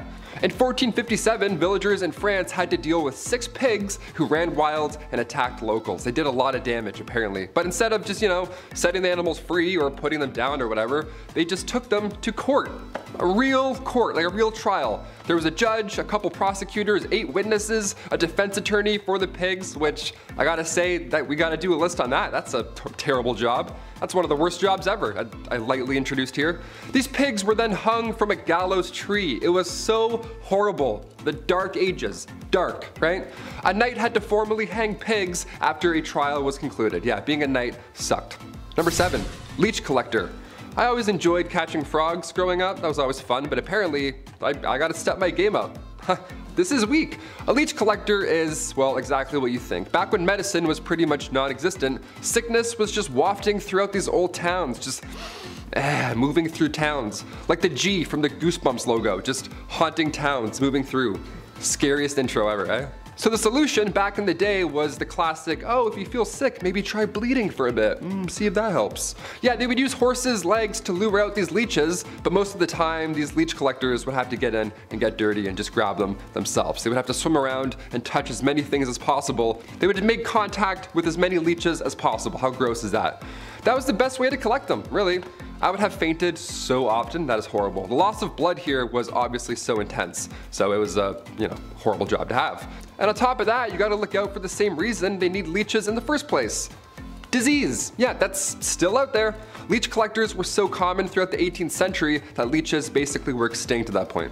We almost lost leeches. So close. Number 6, jesters. The earliest accounts of the fool go back to the 11th century, so pretty OG. These fools were hired to liven up the party, dance and be silly, wear pajamas. Most of you have an image of a jester in your head, jumping around on tables, telling jokes.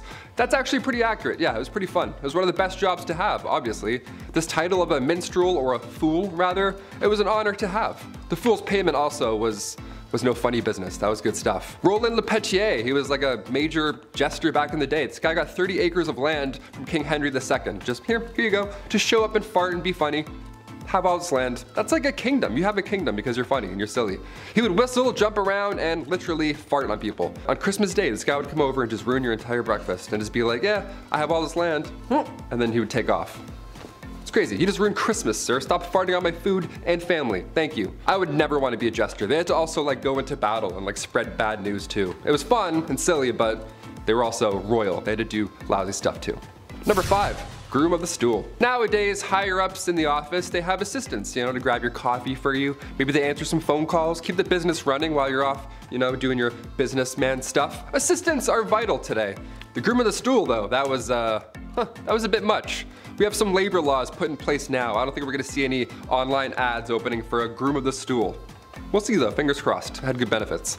Back in the Dark Ages, this role was vital and respected. It was created by King Henry VIII, and this role was to assist the king, and specifically assist his bowel movements.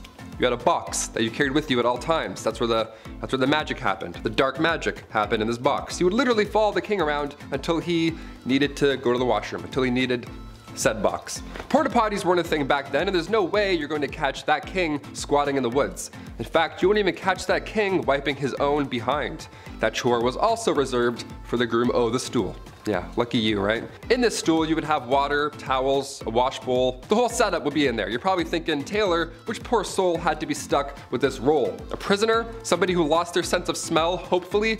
No, only sons of noblemen could take on this role, and in doing so, they also gain access to every room in the castle, tons of clothes, any bedchamber furnishings, you name it. And of course, a high pay. Always helps. Thank God. That's maybe the worst job in history. Maybe. We're almost there, you'll see. Number 4, divorce lawyers.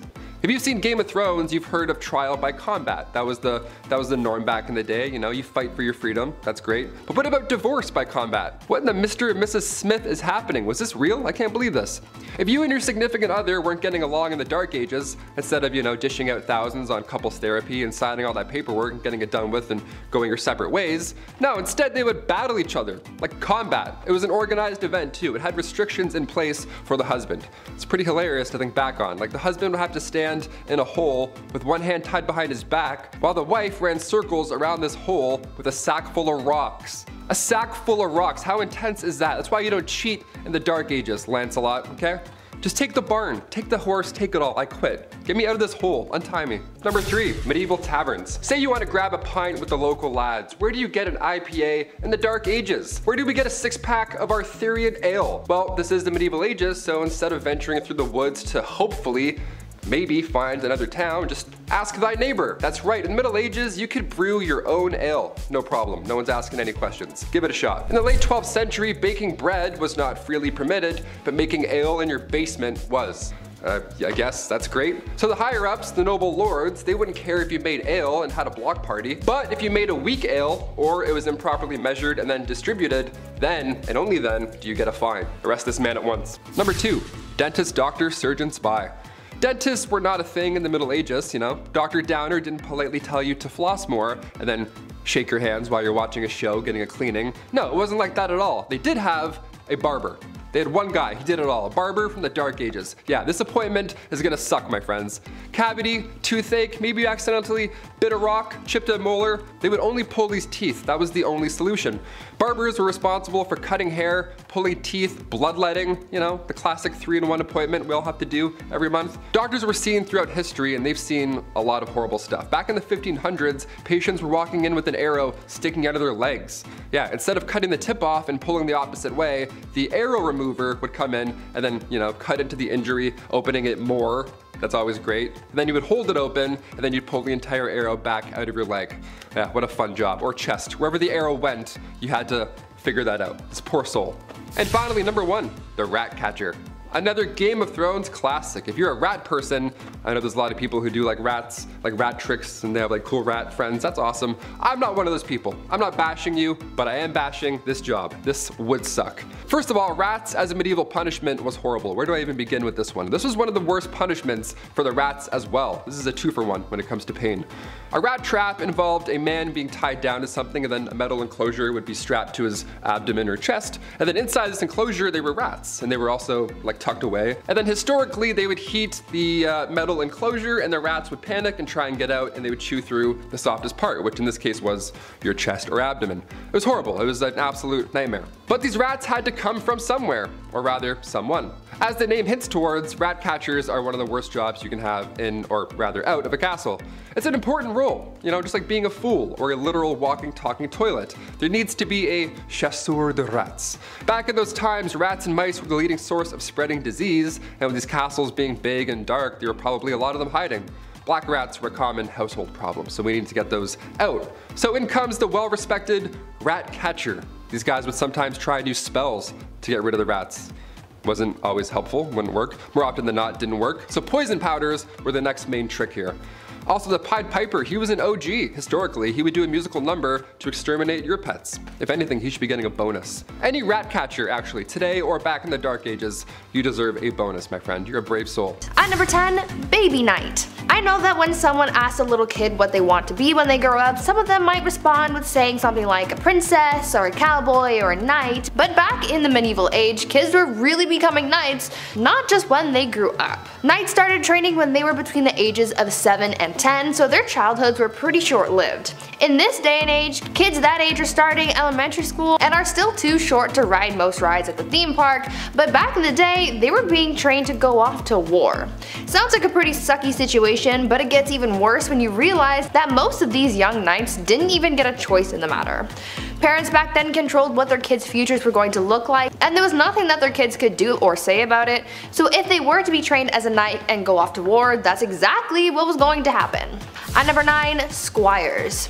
Now, even though kids as young as 7 years old would be shipped off to train as a knight, luckily no one was going to send these kids out into battle just yet. Before they could even think about seeing the battlefield, they had to go through training. First, they started off as pages. The pages mostly did menial tasks like working in the stables and serving food to the knights, but they also learned to ride horses and use a sword. A few years later, when they were about 14 years old, they would graduate to become a squire, where they were assigned to a specific knight, sort of like an assistant.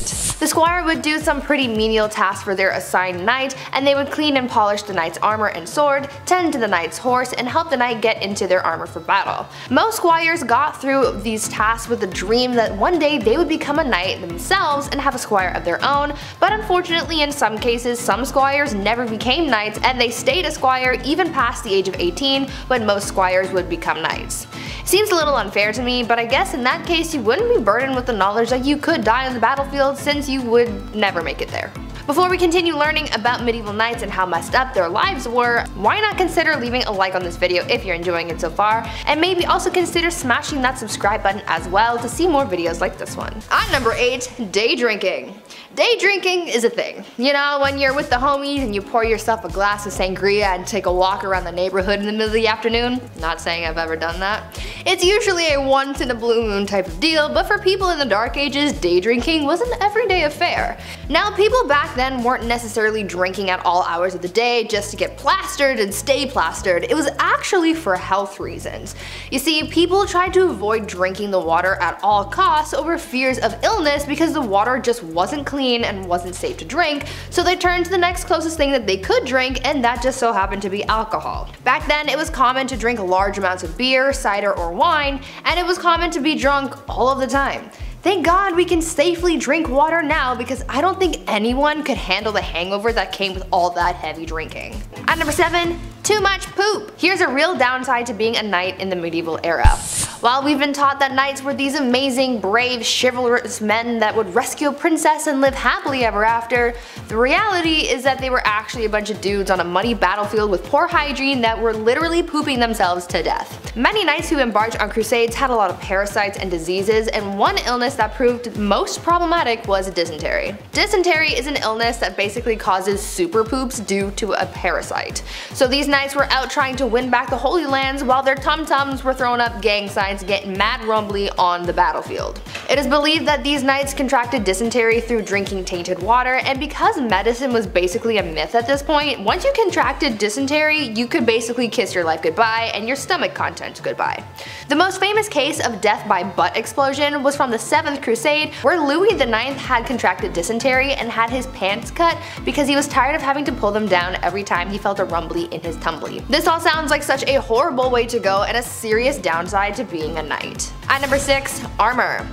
We all have a pretty good idea of what knights looked like, right? The shiny metal armor, the chainmail and helmet. Well, as cool as they may have looked, the armor that knights wore was actually pretty impractical when it came to agility, because there was just no way you could move very easily when wearing it. These knights had to carry around a lot of weight. Hollywood made us believe that swords that knights used were incredibly heavy, but in reality they only weighed about 3 to 5 pounds. Yeah, they were pretty hefty, but nowhere near the kind of weight that knights were carrying on their bodies because of their armor. The average medieval suit of armor weighed between 45 and 55 pounds, and just the helmet alone weighed 4 to 8 pounds. Knights on the battlefield had to worry about fighting, staying alive, and carrying an extra 45 pounds on them, but knights who jousted had it even worse because their armor was known to weigh twice as much as battle armor. These knights had to be very strong in order to carry that around, otherwise they would have collapsed under the weight of their gear when they got too tired to keep going. At number 5, always in danger. When knights weren't out in some kind of battlefield, they didn't just get to sit around doing nothing waiting for the next battle. They were still knights and people loved them, so they had to entertain people through tournaments. This wasn't your average tournament like when you went to medieval times as a kid, because this was way bloodier and safety was not really much of a priority. It wasn't as dangerous as going off to battle, but there was still a risk that knights had to take, and sometimes it ended fatally. Tournaments would normally involve 2 different events, melee and jousting. We all know what jousting is though, right? It's where 2 knights on horseback charge at each other with lances, trying to knock their opponent off their horse. This sport injured and even killed people in the past. In 1559, the King of France, Henry II, was killed during a jousting tournament because his opponent's lance broke apart and sent splinters into his eyes and brain. These tournaments were meant for fun and games and entertainment, but they often ended in bloodshed in some way, so these knights always had to risk their lives even when they weren't in an active fight. At number 4, fired. As with any kind of job, medieval knights could get fired. These days, if you get fired, you just have to find another job to fall back on, but for knights they had it much worse. Knights served their kings, and so if they did anything that went against their monarch, or if they did something that the king didn't like, they could essentially be fired from being a knight, since the king is the one who made them one in the first place. What the king giveth, he could taketh away, pretty much. When a knight was fired, the king would start by hacking off the knight's spurs, then they would break their sword, then they would burn the knight's coat of arms, and hang their shield upside down for the entire kingdom to see, because these people really liked public humiliation. And if you thought that was enough, just you wait, because on top of the spurs and the sword and the shield, they would also execute the knight for good measure, so really, you never ever want to get fired back then, because it would really end badly for you. At number 3, burial. For medieval knights, dying was just part of the job.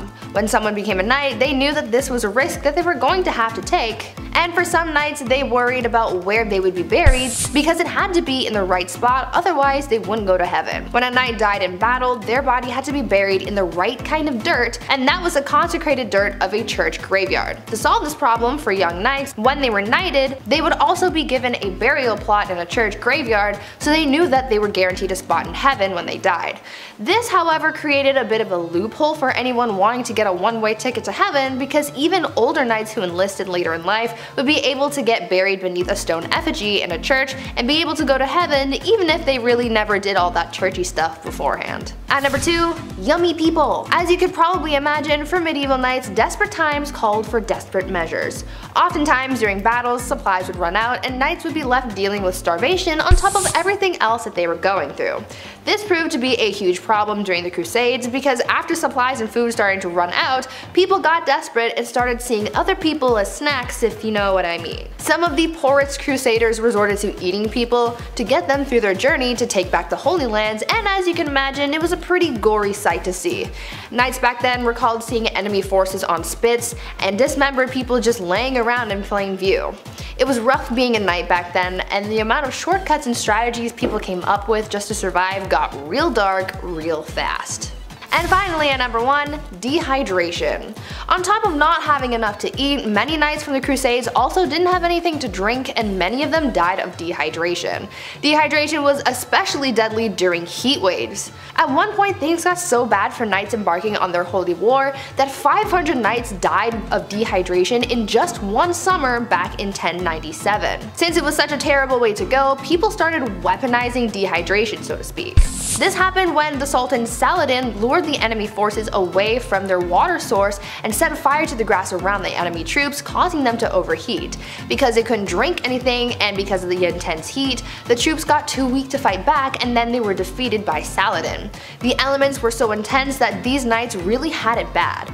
Weaponizing dehydration, that is a super messed up thing to do, but back then, people were ruthless. Number 10, Where's My Mummy? Interior of a Kitchen, Oil on Canvas, by Martin Drolling, was painted in 1815 and depicts shades of browns, tans, beiges, and golds that were remarkable of the era. Where did he get these colors, some had wondered? Well, good old Martin had a little help from the dead. Mummy Brown was appropriately named as it was made up of, you guessed it, ground up mummies. From the 16th to the 19th century, many painters favored the pigment, and it remained available well into the 20th century even as supplies dwindled. Egyptian mummies are rare nowadays, not because a few survived thousands of years in their tombs, but because few survived the aesthetic and cannibal demands of Europeans. Eating Egyptian mummies reached its peak in Europe by the 16th century. Mummies could be found on apothecary shelves, either in broken shards or ground into powder. So why did these nutcase Europeans believe that there was medicinal value in a mummy? Bitumen. Abundant in the Middle East, where formed in geological basins of the remains of tiny plants and animals, it could be semi-liquid or semi-solid. It is viscous when heated and hardened when dried, making it useful for broken bones and rashes. Supposedly, bitumen with wine cured chronic coughs, and combined with vinegar, it'll dissolve clotted blood. Other uses included the treatment of cataracts, toothaches, and skin disease. Because of the stickiness, it was called mum or mumia. You see where the mix-up is coming in? So when the invasive colonial Europeans saw the black stuff coating these ancient remains for the first time, they assumed it to be that valuable bitumen, or mumia, they'd heard about. They were quick to start gobbling it down. The mummified remains of Egyptian pharaohs were sold as medicine in Germany well into the 20th century. And speaking of the dead, how about using them for decor? Ballroom of Bones is number 9. Not all bones are tasty enough to eat, and sometimes you got more of them than you can handle, so that's where ossuaries come in. In older times when people perished often before 50, there was obviously a lot more human remains to be disposed of. But sometimes there's not more space. So, as a space-saving technique, the skeletal remains of buried bodies would be dug up and moved into underground crypts called ossuaries. Many more remains could be stored that way, as bones didn't need the whole space that a body did, and could also be stacked, hung, or broken into position. The Brno ossuary in the Czech Republic is the second biggest in Europe, featuring chandeliers, artwork,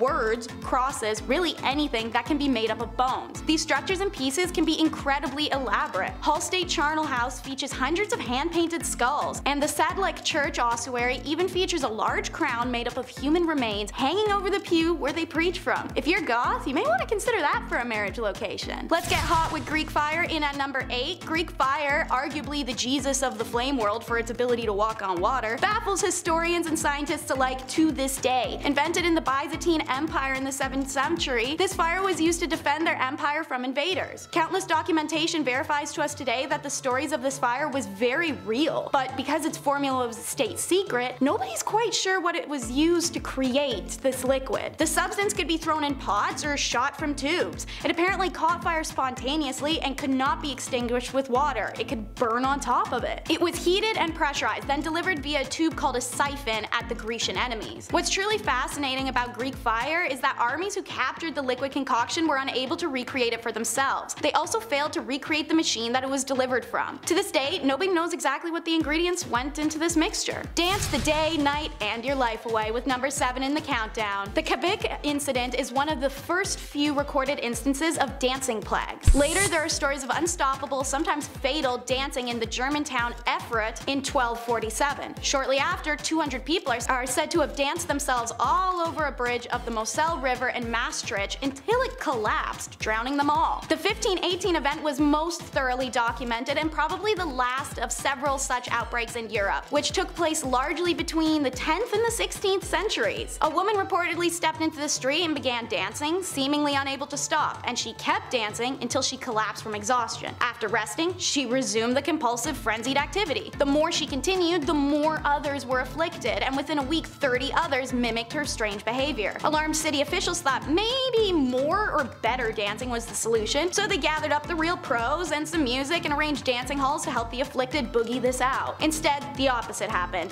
and now as many as 400 people were consumed by the dancing compulsion. A number of them died from their exertions. In early September, the mania began to abate, and that's the last we know of this phenomena. So what is this plague, and why were all these people dancing themselves to doom? Well, the explanation at the time was the usual stuff like demonic possession or your blood was too hot. Modern day, it's likely because of ergot poisoning from molding rye flour used to make their bread, as it's been known to cause hysteria and convulsions. To this day, hundreds of accounts of dancing plagues are found recorded in Dark Ages, but we have no explanation as to why. I don't see dead people, I see green people. The Woolpit alien children are number 6 in our countdown. Two English chroniclers reported a story from the 12th century that villagers of Woolpit discovered 2 children, a brother and sister, who had green skin and spoke an unknown language. The children were quickly taken to higher officials, Richard D. Colnay's house, where he attempted to communicate and failed. The children also refused to eat for days on end until seeing green beans in the garden, which they ate straight out of the ground. They stayed with Richard long term as he converted them to a normal diet, and they started to lose the green pigmentation. Obviously, after time and growth, these children learned English, and when they were asked where they were from, they told Richard, "We are inhabitants of the land of St. Martin, who is regarded with peculiar veneration in the country which gave us birth." They further explained that where they were from, everything was green, and they had been tending to their father's animals that they followed into a cave. Emerging out of it, they found themselves in Woolpit. "The sun does not rise upon our countrymen. Our land is little cheered by its beams. We are contented with that twilight which among you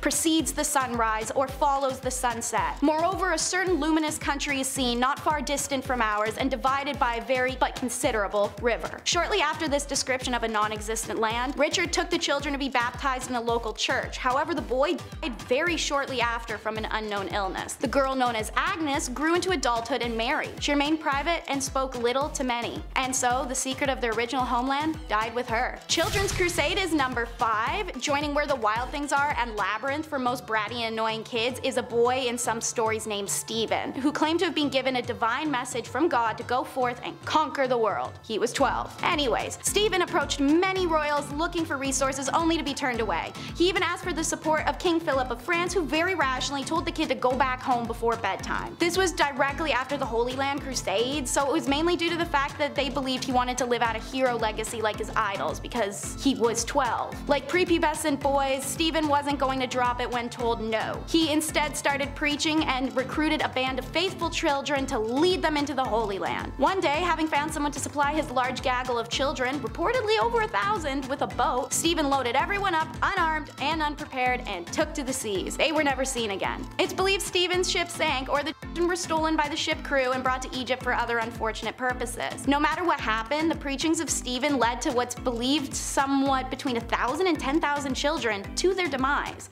Stephen is one of few documented children crusaders, none of which can technically even be labeled as a crusade, because to fall under that title, a mission had to be delivered and blessed by a pope. No children's crusade was ever approved. Speaking of holy crusaders, the fate of the Templars is number 4 in our countdown. Founded in 1118 as a monastic military, their duty was the protection of pilgrims as they traveled to the Holy Land following the Christian capture of Jerusalem during the First Crusade. The Knights of Templar quickly became one of the richest and most influential groups of the Middle and Dark Ages, erecting banks, castles, and churches. Their wealth would be their downfall. A secret letter detailed black magic and scandalous sexual activities that was sent through France. The reality of this document was that it was made by King Philip of France, who notoriously stole and plundered from anyone he could. In response, more than 600 Templars are arrested, as well as hundreds of non-warriors who handled the day-to-day work such as banking, farming, and organizing. The men were charged with a wide array of offenses including heresy, devil worship, spitting on the cross, homosexuality, fraud, and financial corruption. The Templars, meanwhile, were kept in isolation and fed meager rations, all while facing brutal torture. Given the extreme conditions of medieval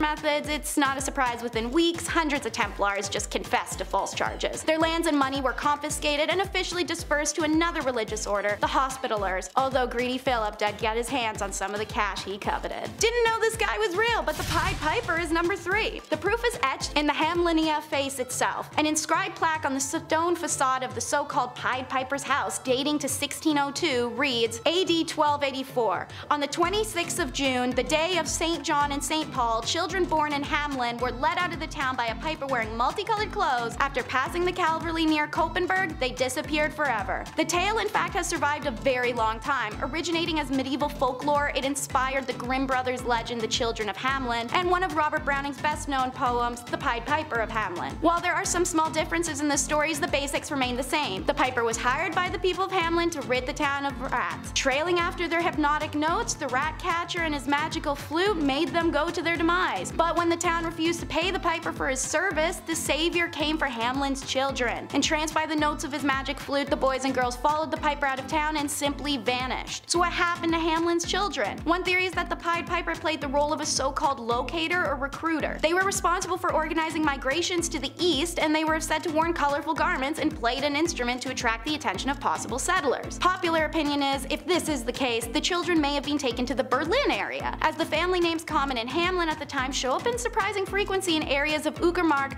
and Prusnik, near Berlin. An entry in Hamelin's town records dating 1384 laments that it's 100 years since our children left. The stained glass window in town St. Nikolai Church, destroyed in the 17th century, but described in earlier accounts, reportedly illustrated the figure of the Pied Piper leading ghostly white children away. And St. Anthony's fire, number 2 in the countdown, is not as cool as it may sound. When people of Paris were tormented with painful boils, sores, swelling, and the sensation of fire in their skin, the only cure seemed to be a trip to St. Mary's Church in Paris. There, Duke Hugh the Great nourished the ill with his holy grain stores, said to help the ill recover. And they did. But as soon as they returned home, they had the plague again with terrible illness. The cause? St. Anthony's fire. The disease starts with faint burning in the skin, soon red spots covered the infected person's body who felt like their limbs were on fire. Arms would swell and turn bright red, then terrible hallucinations would plague them, convincing them they were being assaulted by demons or dragged to hell. Finally, gangrene would set in and the victim's fingers and toes would drop off one by one. Once infected, few survived. So what caused this horrible disease, and why did Holy Grain cure it? Well, if you've seen our video Top 10 Unusual Events from Medieval History, you may know about ergot poisoning. It's a fungus that grows on rye during cold and damp conditions. When the grain is ground up and then made into bread, people consume the fungus and poisoning ensues. So Duke Hugh's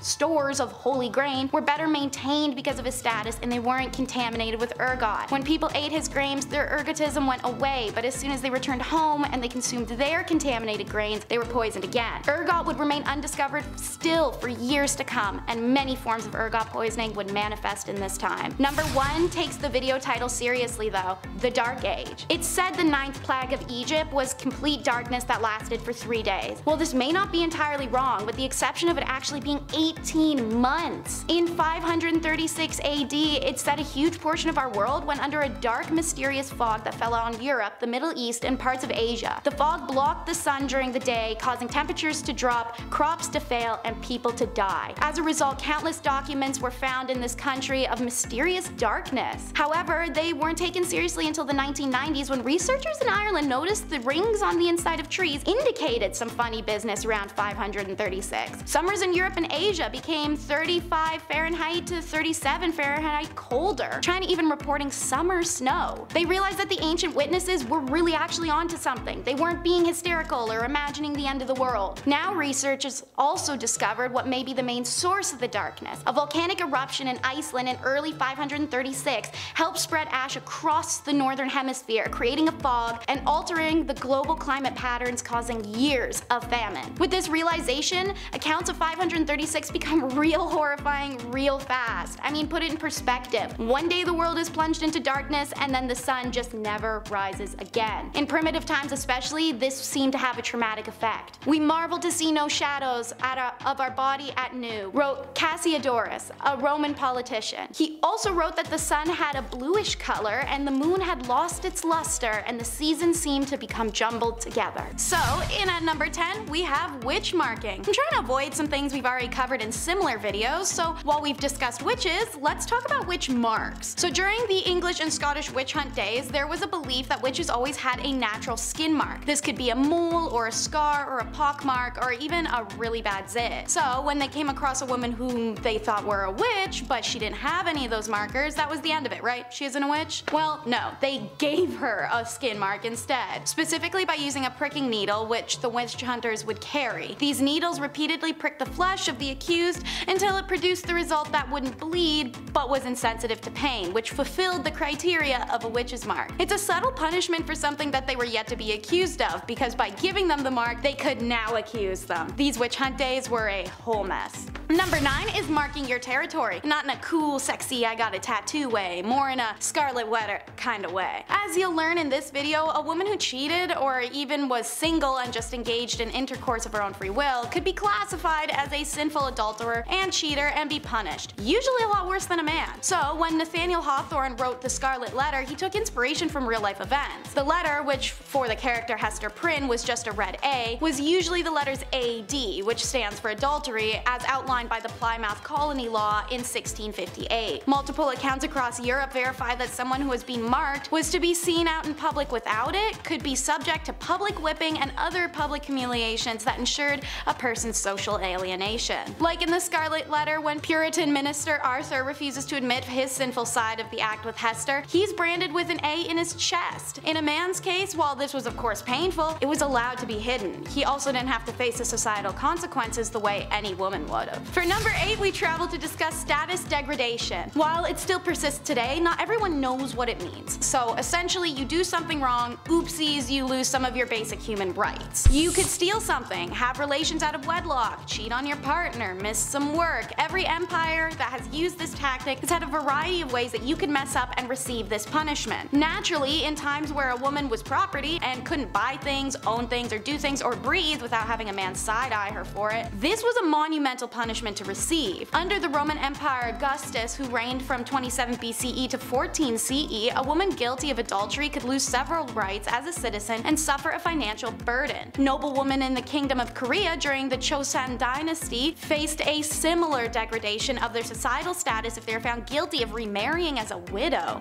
This intentionally made it hard for Korean women to remarry, as they would have nothing to offer a new husband, no inherited lands or funds, and a societal belief deemed her as used goods. Even the descendants of widows at the time who had remarried faced status degradation. They were barred from ever holding office. Adulteresses in the Chosun were stripped of many of their rights and privileges once they were demoted to low-born statuses. As serious as these punishments may seem, some high-status women who committed adultery in the Chosun dynasty faced an even graver punishment, which was death. So why take someone's status from them as a criminal punishment? Well, because aside from the fact as a woman you'd essentially be left jobless, homeless, and without any family, it's because of a cheater's fama. Number 7. While fama is a Latin term for reputation and good name, every country had its own version of this fama. And if you cheated, or were even just accused of cheating in 13th century France, which by the way happened a lot because husbands just want to get rid of their wives, the woman was always the center of the punishment, even if that was the man who had been cheating. This is because the status is all a woman ever had for a very long time, and the name of her family's reputation laid on her shoulders. Thus, all that pressure to be religious, virtuous, and most importantly, a submissive woman. The customary laws of Agan province list public humiliation for both the wife and her lover as the appropriate punishment for adultery. If the man could escape before or even after arrest, he could get off without any punishment, and his partner had to face her punishment alone. The woman got no such reprieve, even if she was just the mistress he cheated on his own wife with. In fact, if she tried to escape arrest, it warranted a death sentence. Women whose fama suffered through public shaming, walk of atonement, were no longer deemed honorable members of society, and seeing as standing of individuals before law at the time was often based on their reputations, what others thought of them, and how they behaved in public,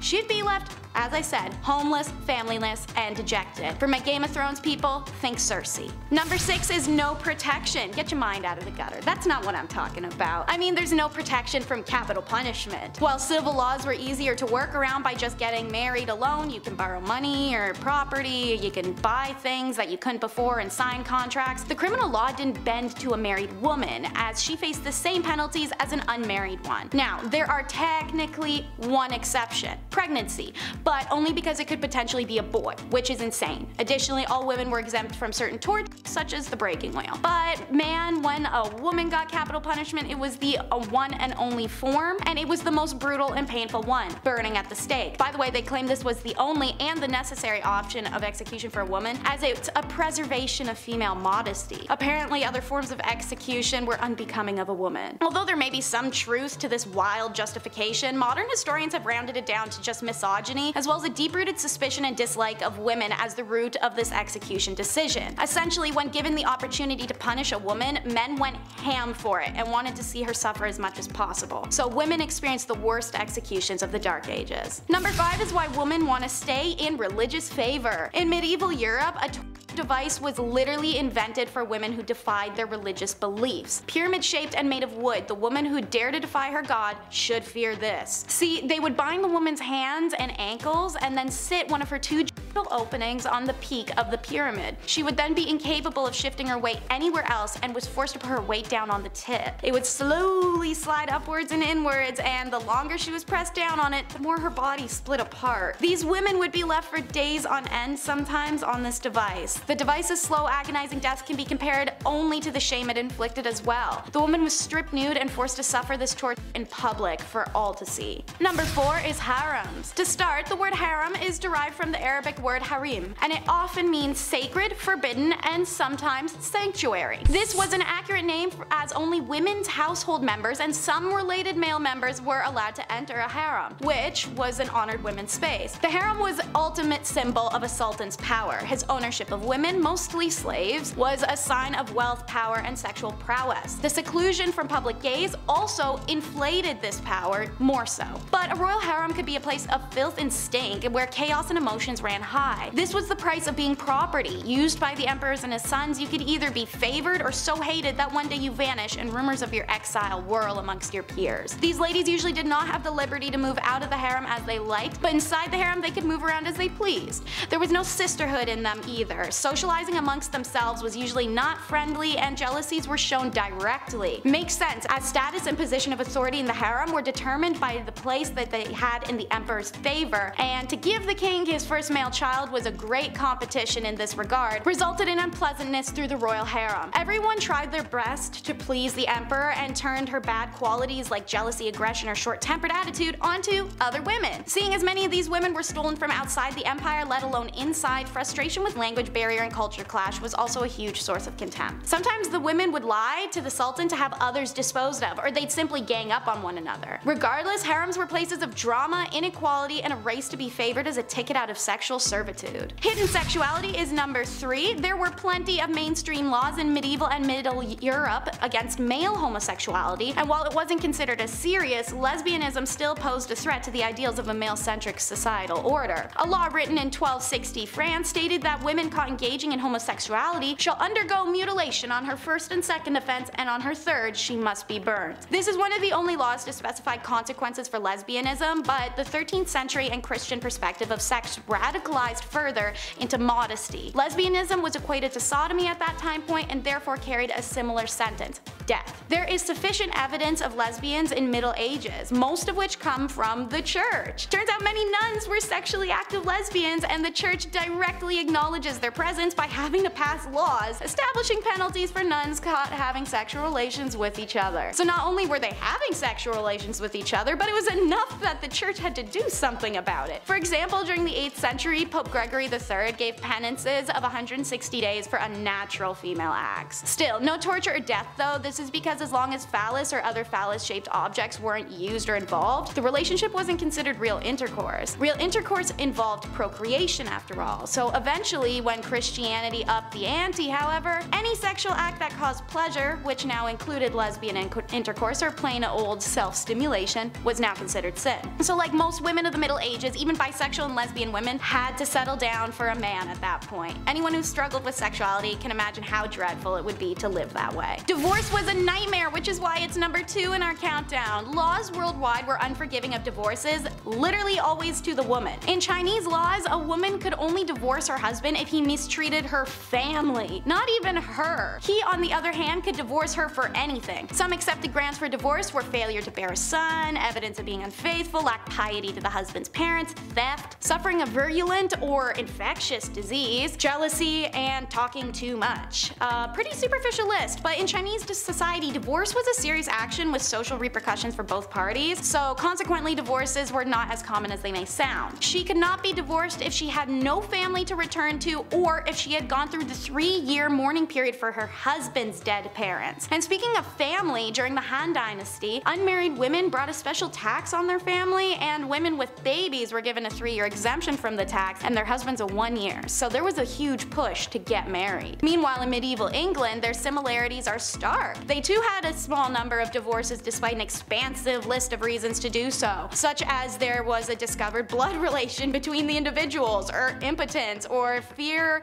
used to obtain consent, marriages entered into under false pretenses, things like that. In many of these cases, the lack of sufficient evidence made them difficult to prove and thus deterred people from taking their cases to court. And number 1 is the tradition of foot binding. It existed for around 10 centuries, and there are women alive today who still have feet that are the result of feet binding. Foot binding involves systematically breaking the feet and shaping them inwards. This tradition started in the 5 Dynasties 10 states period of the 10th century, when beloved concubine of the emperor built a gilt lotus flower stage and performed a dance on bound hoof-shaped feet. Being a beloved concubine, the other concubines of the emperor attempted to imitate her feet to curry his favor. So foot binding began within the royal court and spread through China as the next fashion fad. It's done in a ritualistic ceremony accompanied by a variety of traditions to ward off any bad luck. They began by tucking the toes under the feet and using a long, tight ribbon wrapped up to the ankle to hold it all in place. Anytime the foot grew, they broke it inwards more, a process usually taking 2 to 3 years. The foot would remain bound for the rest of a woman's life. There is a whole list of issues this caused. Outside of extreme agony and being a handicap, it caused some women pain for the rest of their life. Their walk was changed, as was their posture, and the idealism of a slim body to lighten the pressure on one's feet was all the rage. The binding of feet actually caused the women to develop strong muscles in their hips, thighs, and buttocks, so much that the characteristics were considered physically attractive to Chinese men of the area,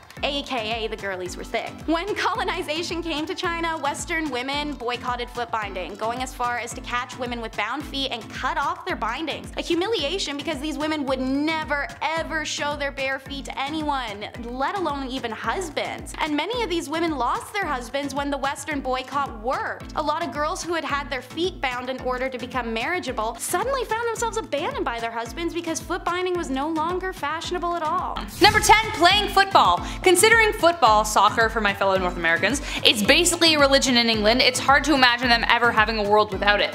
But the football they played back in the day had far less rules and was a lot rougher on the players and the infrastructure.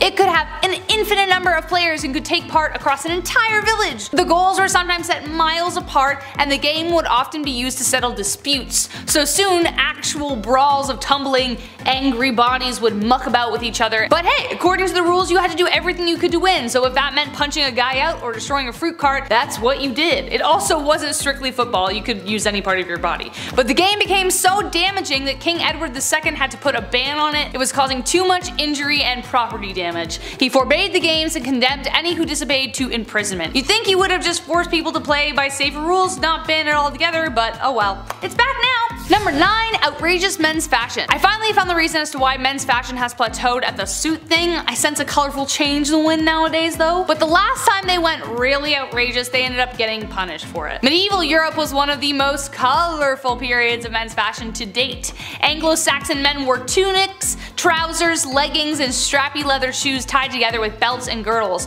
Oh, but that's not all. Oh no, that's not all. Cod pieces were introduced later on. What is a cod piece, you fast. It was a piece of flair that men used to use to advertise their endowment, as it were. As you can suspect, they got quite big. As did their shoes. The longer the shoes, the richer you appeared, and the more pronounced the codpiece, well, I think you get the point. Men who wore pointier shoes had a higher social position, some shoes were longer, anyways. But from 1337 onwards, laws were passed to preserve decency. No one was to wear a tunic that did not cover their buttocks or genitals. Offenders were fined 20 shillings, which was around 700 pounds today, or roughly $1,400 Canadian. Number 8. Swans. This is actually a thing, and it has been since the 12th century England. It must be kind of weird just partly being born into the royal family, becoming queen and king, and being told, yes, you own all of England, and you own all of the swans. What? Yes, you have to attend the swan upping. What the heck is that? Well, since the 12th century, the English crown has owned all wild, mute swans in open water. Over time, they allowed other select individuals to have some swans.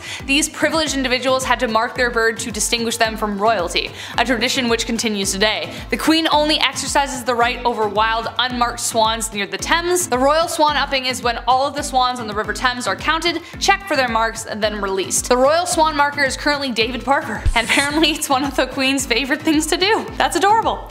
Number 7. Medieval masks. Now, to go with laws that make no sense, there are punishments that also make no sense. There is a sweet satisfaction in seeing someone with egg all over their face, I'll admit. Which is why people in the Middle Ages like to serve out punishments that dealt out a good deal of embarrassment. Which is why, for non-violent crimes, people went all out. One comical form of punishment was making criminals wear terrifying masks that were terrifying to look at. They were either paraded around town or placed in the stocks to frighten babies and passerbys. They also made crime-specific badges that you had to wear for the rest of your life. One such badge was a depiction of 2 huge red tongues, bigger than your hand, which indicated perjury. Good luck getting a date or a job with that one. Number 6. Death by anything, but mostly violence. Life in medieval times was considered basically brutal and short.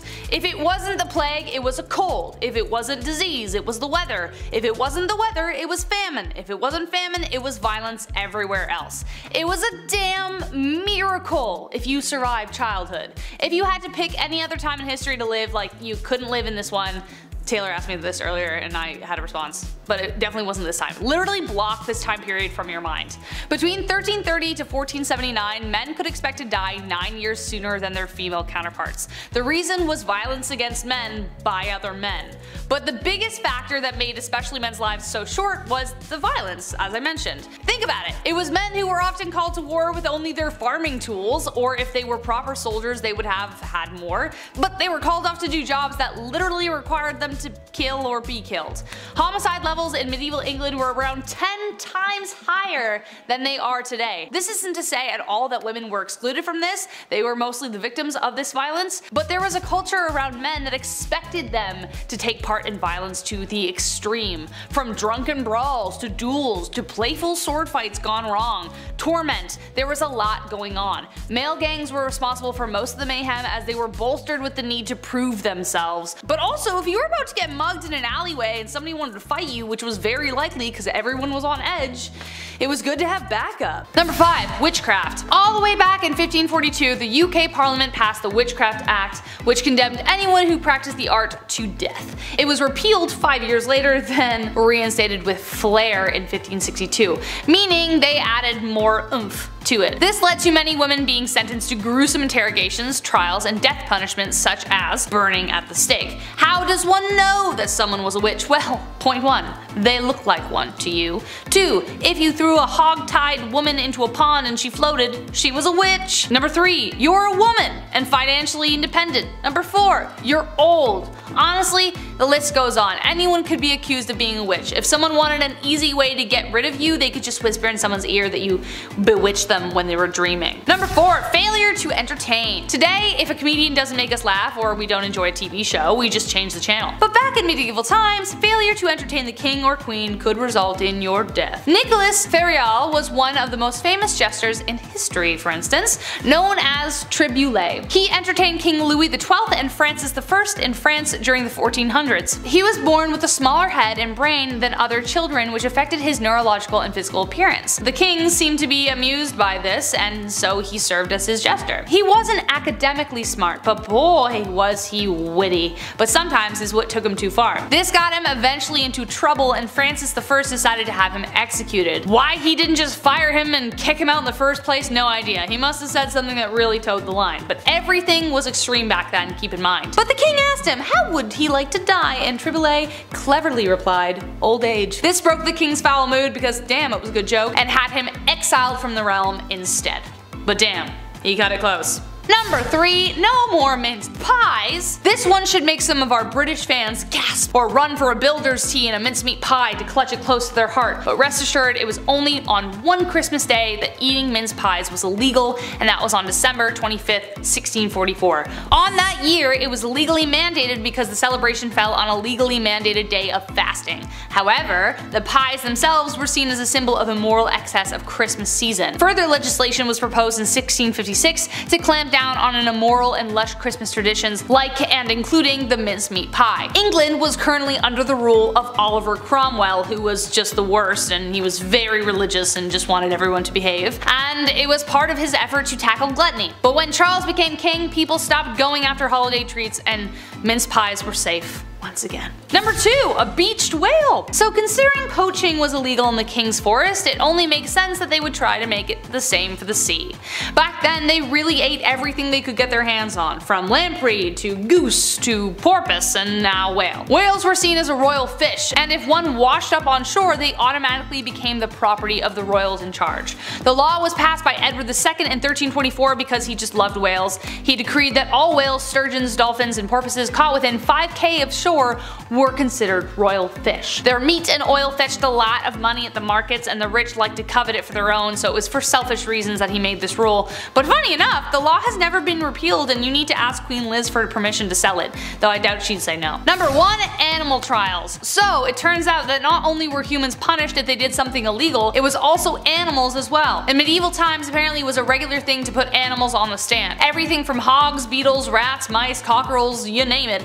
Absolute craziness. In the 14th century, local people even prosecuted Spanish flies. Flies! They have no control, they don't even know what they're doing. Spanish flies were dangerous to livestock and would ruin vegetation. Needless to say, they weren't well liked. So, they were appointed a lawyer and given great dignity in court, though the verdict was obviously not favorable because they couldn't speak for themselves. They were condemned and banished from a plot of land. It was believed that animals who committed a crime were possessed by the devil, and to let them go unpunished would give the devil permission to take over human affairs. So they would like literally hang pigs by nooses to punish them. Did the flies actually ever come back? Probably, but at least the humans felt better about it. Starting our list off at number 10. Don't steal crops. In medieval times, stealing crops was considered a very serious crime, as funny as it may seem in your head. See a guy grab a vegetable and run away. Crops were a vital source of food and income for farmers and communities. There's no Uber Eats back then, alright? Somebody steals your tomatoes, you're fucked. In some cases, the punishment might be a fine or restitution paid for the victim, while in more serious cases, the thief might be subjected to public humiliation or physical punishment, such as whipping or branding. Yeah, branding somebody publicly, all because you ate the wrong apple off the wrong tree. Repeat offenders might of course face more severe punishments because something's afoot here, okay? We're not buying your story this time. Such as imprisonment or banishment from the community. Yeah, banishment. Just get out of here. Next village. See ya. Overall, stealing crops was not taken lightly in medieval society at all, and it could result in significant consequences for the offender. Branded, getting branded because you stole a crop. That's embarrassing almost. Number 9, don't steal at all. Yeah, let's rewind the clocks back a bit more. Don't take anything ever. How's that sound? Sweden's Bjarki laws were a set of Viking-era laws that governed maritime trade and piracy. Now, they were enacted in 832 AD, pretty old school, and they included punishments for various crimes, including theft and piracy. The punishment for stealing in a Viking society, it of course varied depending on the severity of the crime, the value of the stolen goods, and or the social status of the offender. But for minor thefts, the offender might be required to pay restitution or make amends to the victim. This could involve returning the stolen goods, paying a fine to them directly, or performing a service for them. You're basically a slave for them. For more serious offenses such as repeated thefts or stealing from a chieftain, The punishment might be more harsh. And this is where we get into the nitty-gritty of our list. Here, the offender might be stripped of their social status, exiled from the community, or even, yeah, killed, the worst of the worst. Now, in some cases, the punishment for stealing could also involve public shaming. That in the Viking era, I didn't want to know what that would look like. The offender might be paraded through the community or subjected to other forms of humiliation. Yeah, we'll get to the lung stuff a little bit later on. Slowly but surely we'll get there. You have to start at theft and then work our way to the lunging and the horrible knee-breaking stuff. Number 8, arson. Capital punishment was a common punishment for arson in the medieval age. Sounds a bit harsh, but hear me out. Last time I was on this channel, I was talking about the Great Fire of 1666. It took 15 lives, but ultimately this fire, it forced officials to rebuild a great part of the city, restructured everything. This changed history. Fire in medieval towns equals trouble.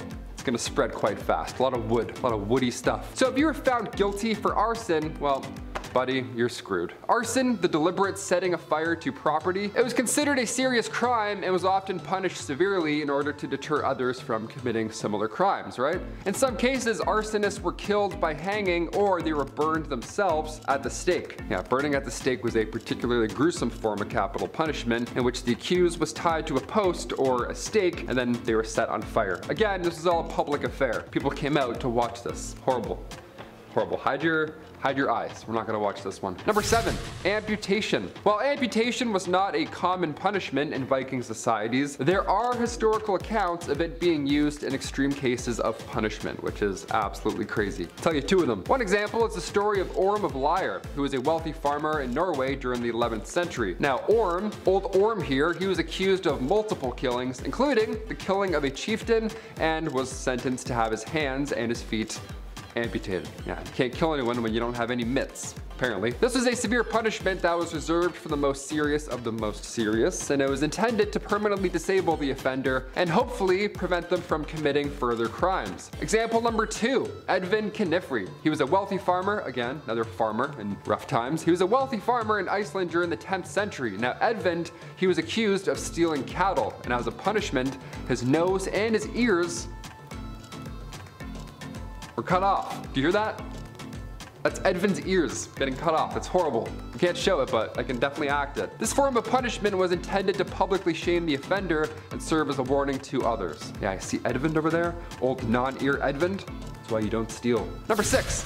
Slavery. Slavery, of course, was a common practice in Viking or medieval societies, and it was often used as a punishment for crimes such as theft, piracy, and debt. As I said earlier, if you steal enough stuff, you owe people far too much. Now they own you. According to the Bjarki laws, a set of Viking era laws governed in 832, I mentioned that earlier as well, individuals who were unable to pay their debts could and will be sold into slavery. Yeah, you gotta pay some way. Vikings also engaged in the slave trade. They captured individuals during these raids and they sold them as slaves in markets across Europe and the Middle East. Slavery was an integral part of the Viking economy, and many Viking households had slaves actively who were performing various tasks such as farming, household chores, and even military service. The treatment of slaves in Viking societies varied depending on the individual owner, but slaves were generally considered property and had few legal rights. Yeah, we don't look at that often when we look at medieval history. We often just imagine guys like me with big beards, you know? Number 5, the ordeal by fire. Also known as trial by fire, this one's a little bit different than being burned at the stake. Dare I say it's a bit worse? I don't know, it's certainly gonna last longer, which is worse in my opinion. This one here was a Viking punishment that involved subjecting the accused, this individual, to a test of endurance,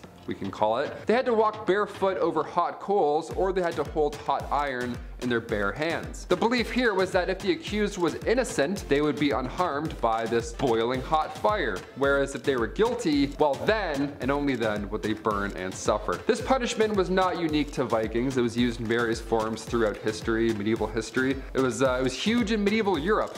They loved that. They loved ordeal by fire, so that was a good time. Ancient India as well, they would perform such a task. However, there's some evidence to suggest that the Vikings may have used the ordeal by fire as a form of punishment and trial. For example, the Icelandic sagas, which are a collection of stories and history from medieval Iceland, they describe the use of ordeal by fire in legal proceedings, which Again, imagine being born in that era. Like, this is what you have to go and watch. I can't even watch UFC. I can't watch this guy burn. Are you kidding me? In one story, a woman was accused of adultery and then she was forced to walk barefoot over hot coals as part of her trial.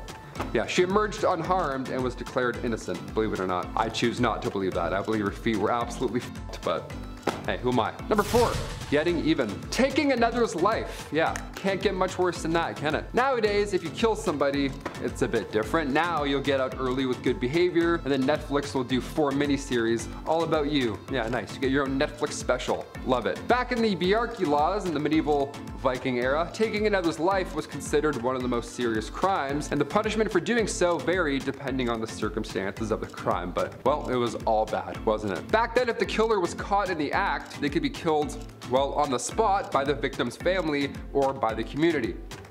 Over in 14 minutes flat, everyone goes home. No trial, nothing. If the killer was caught after the fact, they were typically subjected to a fine known as a weregild, which was paid to the victim's family as compensation for the loss of their dearly loved one. And if the killer was unable to pay the fee, they could be subjected to other forms of punishment, including exile or even execution. Exile was brutal as well. You were declared an outlaw, then you were banished from Viking society with no legal protections or rights. This often led to you living in the wilderness, and that's terrifying, and that's lonely, and that lasts a while, and that's horrific. In some cases, the victim's family could also choose to enact vengeance on the murderer themselves rather than relying on the legal system. This could lead to a cycle of violence and revenge known as a blood feud that could last for generations. That's crazy. That sounds like it's something from a Batman comic. A cycle of revenge that could last generations? My God, let it go, Bruce. Number 3, live in the city. Okay, you may grow up wanting to live in the big city, the Big Apple, the city that never sleeps. Whatever pulls you to the city, it would have been a lot different back then. Living in the city sucked. It was actually preferred to live in the countryside in the middle of nowhere. Like, starving was better than this, really. If you were poor in the city, you had a short and nasty life. Cities were often built near rivers, but it didn't take long for said rivers to be full of sewage. Stinky water. I mentioned the plague earlier. Just like today, numbers pop in large cities, so if disease hit the town, it hit the town pretty hard. Just constantly wiping out these packed crowds over and over. And maybe you're a fan of the nightlife. Maybe you wish you were able to hit up these local medieval taverns, have a ye old IPA, ale, whatever the hell. It wasn't even that fun. Curfews were strict, and if you were caught outside of that curfew, the odds of your drunk self getting robbed would be pretty high. Also, cities had public bathhouses too, which sounds nice, but again, during the Black Death, maybe let's not take a dip today. Let's just wait. Let's just wait a week. Number 2, rats. In medieval times, rats were often seen as a symbol of disease and filth, and they were blamed for the spread of epidemics such as, you know, the Black Death, stuff like that. Gross little hairballs. As a result, rats were sometimes used in punishments in order to deter others from committing crimes because, well, they're disgusting. Nobody wants that to happen to them, right? One common punishment was to tie a rat to a person's body, place a metal bucket over top, heat up said bucket so the rat is then forced to burrow into the victim's flesh to escape. Pretty horrible, but it gets worse. Other punishments involving rats included throwing rats at a person's face, which kind of hilarious, kind of horrible, or forcing them to eat a live rat. Both of these sound like fear factor challenges. That is insane. You get caught stealing now, you have to eat a rat. Can you imagine that? So gross. I would rather do the time than have a rat get hucked at my face. Thank you so much, Judge. And finally, number 1, the cupbearer. We'll finish with one of the worst jobs to have in medieval times. This one's not a punishment per se, but it's too funny to leave out. This job would make me so anxious. Oh my gosh. In medieval times, a cupbearer was a highly trusted servant in a noble household or court. Now, the cupbearer was responsible for the care and presentation of the lord or milady's beverages, ensuring that they were of high quality and served in appropriate vessels. Vessels where you can do this a lot. I know kings and queens like to do this a lot when they're giving their monologues. The cupbearer was also responsible for monitoring the lord or lady's health, as their beverage could be laced with, you guessed it, poison. Yeah, gotta watch out for that, I hope. The cupbearer was often a position of great influence and power, as they, of course, had access to the lord or lady at all times, and could potentially use their position to manipulate history and gain favor with the ruling class. That would suck one day, wouldn't it? You take a sip and you're like, oh, that's actually poison. This one's my last shift. That really sucks. Didn't think that would happen today. Kicking off the list at number 10, leave. One of the first things you'd want to do if you magically were able to travel back to the Middle Ages is come right back. Yeah, it's not knights in shining armor and drinking unlimited IPAs in a heated cot. It was the Dark Ages. It sucked. More often than not, if you lived through the Middle Ages, you never left your village. Because where would you go? The world is also dark and dangerous. Nothing's built yet. You can't warm up in a coffee shop until your Uber arrives, right? Most travelers just slept outside or under some bushes. Records from that time show that the average person didn't travel in their entire life. The rest of this list should also explain why. Number 9, forget a watch. It's pretty easy to find out what time it is today. You can check your smartphone, you can check your watch, you can check your smart watch. We have everything. We don't even have to adjust the hours anymore during daylight savings. That's how easy it is now. You don't even notice anymore. You're like, why is it all of a sudden? Oh, got it. Apple, so good. Back in the Middle Ages, obviously it was harder to check the time. Minutes didn't even exist yet. Yeah, that tripped me out when I was reading this. The day was divided by 7 long hours. They used water clocks, sundials, all that jazz, but none of them could really tell time to the minute. That long ago, the idea of a minute wasn't a thing. Christian monks were on a tight schedule for work and prayer, so they were actually the first recorded timekeepers in medieval Europe. Imagine being referred to as the recorded timekeeper. What time is it? I'm like, 8.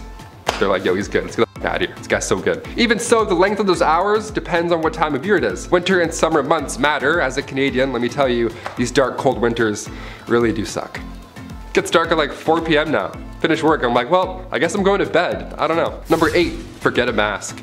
The plague made a mark on humanity in the Middle Ages. Back then, they didn't wear a mask and social distance. When Europeans were hit with the Black Death in 1348, fleas carried by rats were mostly to blame. Around 1/3 of the population was killed, and it was easily contracted.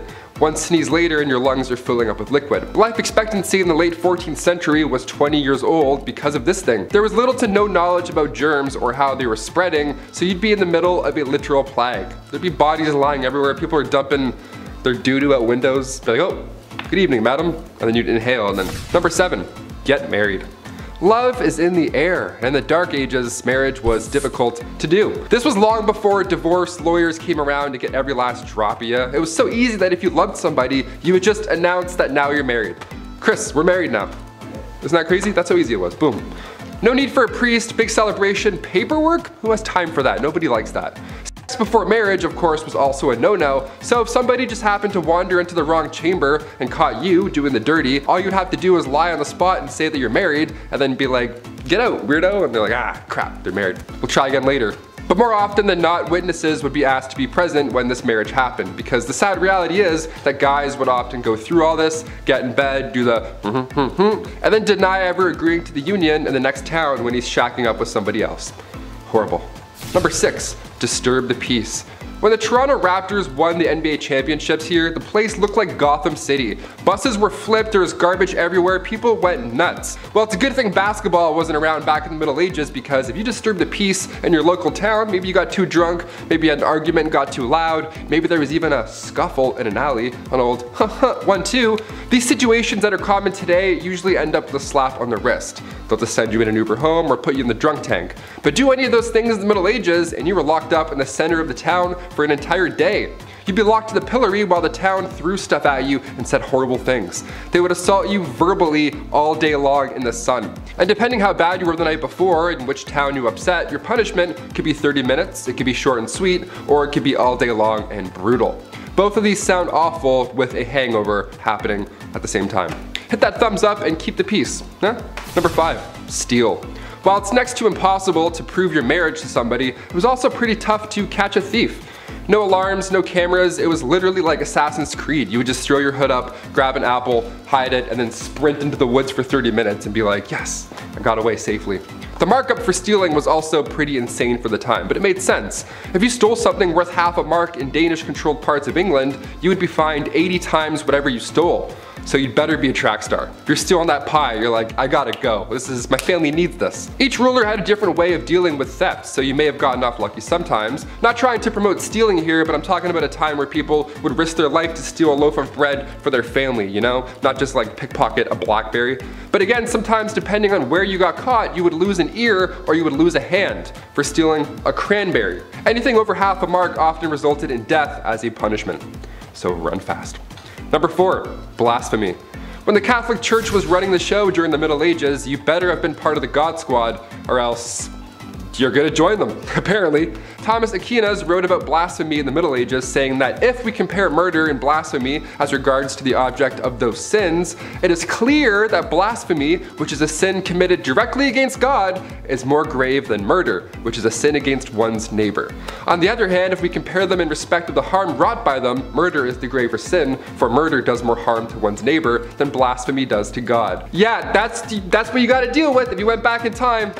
Good luck, hope you're religious. If you spoke ill of the church and had beliefs of your own, God forbid, pun intended, that was one of the most wicked crimes to date. If you were charged with blasphemy, your tongue was removed with hot tongs or pliers. Awful. According to the Old Testament, other punishments would include stoning or hanging. All because you said, I don't like him, I don't like that guy that does things.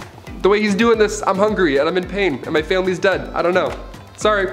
Blasphemy was common because you could accidentally do it, unlike stealing, you know? On my way to the studio today, I slipped on some ice, and let me tell you, if I was in the Middle Ages, I would have been charged twice before 9 a.m.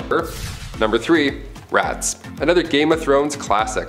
If you're a rat person, I know there's a lot of people who do tricks with their pet rat. That's cool, but maybe cover Stuart Little's eyes for this one. Rats as a medieval punishment, where do I even start? Okay, this one was a punishment for the rats at the same time. What was once called a rat trap involved a man or woman being tied down to something, and then a metal enclosure would be strapped down to their chest or their stomach. Now inside this metal enclosure, there's rats, which are also just loose walking around, and the person can feel them, the little feet walking around in their skin. And this is when the person instilling the punishment begins heating the other end of the metal enclosure. Historically, it was hot coals that were usually placed on top, or there's a fire underneath, which quickly creates a hot environment for the rats inside. From there, the rats begin frantically searching for a way out, but because it's made of metal and they can't bite through that, they find your skin, and then that they can obviously bite through. So you can paint the picture in your head. Number 2, wear stripes.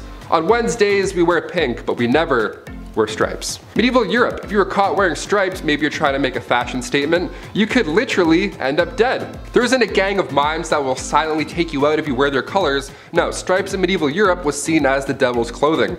There are accounts of real people getting arrested for wearing stripes. That's it. Where and when this began, it's hard to pinpoint, but in 1310, in the French town of Rouen, a cobbler was sentenced to death because he decided to wear stripes that day. It was a big deal though. It wasn't a law that changed depending on what town you're in. It was bigger than that. In 1295, Pope Boniface VIII banned religious orders from wearing any type of striped clothing. So it wasn't like, oh, this town's cool, you can wear stripes here. It's like, no, you're the devil. Bye. And finally, number 1. Witchcraft. Whenever we think back to the Middle Ages, it's hard to forget that we once would accuse others of being a witch. It's like 5 plus 5, I think that's 10. We're like, how did you know that? You're a witch. You're definitely a witch. They would accuse animals of witchcraft, wizardry. No better sous chef than a golden retriever, just mixing up some potions. To be fair, Air Bud played like 9 different sports, so I don't completely disagree on that thought. But cats? What's a cat doing with a cauldron? On the official list of victims from the Salem witch trials, 2 cats were accused as well as 2 dogs. If their pet was behaving strangely, it must mean that they're working with witches in the middle of the night. Nothing to do with the poison rye just all over the floor. It's for sure part-time witch. Villagers believed that witches traveled at night not by broom but by riding on the back of your furry friend. And it also wasn't just dogs or cats. They thought witches rode pigs, wolves, dogs, even turtles. Imagine a witch riding a turtle. I'd be like, I'm good, I'll beat you there. Even so, if you were convicted of being a witch, you had to confess. If you confessed to being a witch, your life was spared, and oddly enough, if you refused to confess, then you were executed. In the meantime though, being a witch and all, your head was being dunked in water, you were sleep deprived, these horrible torture methods were used until you were so broken that eventually you just admit to being a witch. You're like, fine, me and Air Bud, we witch it up, happy, and then you're fine. If you were suspected of witchcraft, you also had to get naked in front of all these creeps while they looked for the devil's mark. The devil's mark being a birthmark or a mole or freckle, blemish on the skin, whatever. All signs of making deals with the devil, apparently. This thing I would have gone to jail for sure for this one. I would have been dead for this, that's huge. Guys, thank you so much for joining us today on Bumblebee. I've been your host, Taylor McWaters, and we'll see you next time. Deuces. If you were charged with blasphemy, your tongue was removed with hot tongues or pliers. Hot tongues? Ew! You're gonna cut your tongue off with other hot tongues. The voice, you're gonna join them, apparently. You better be on board.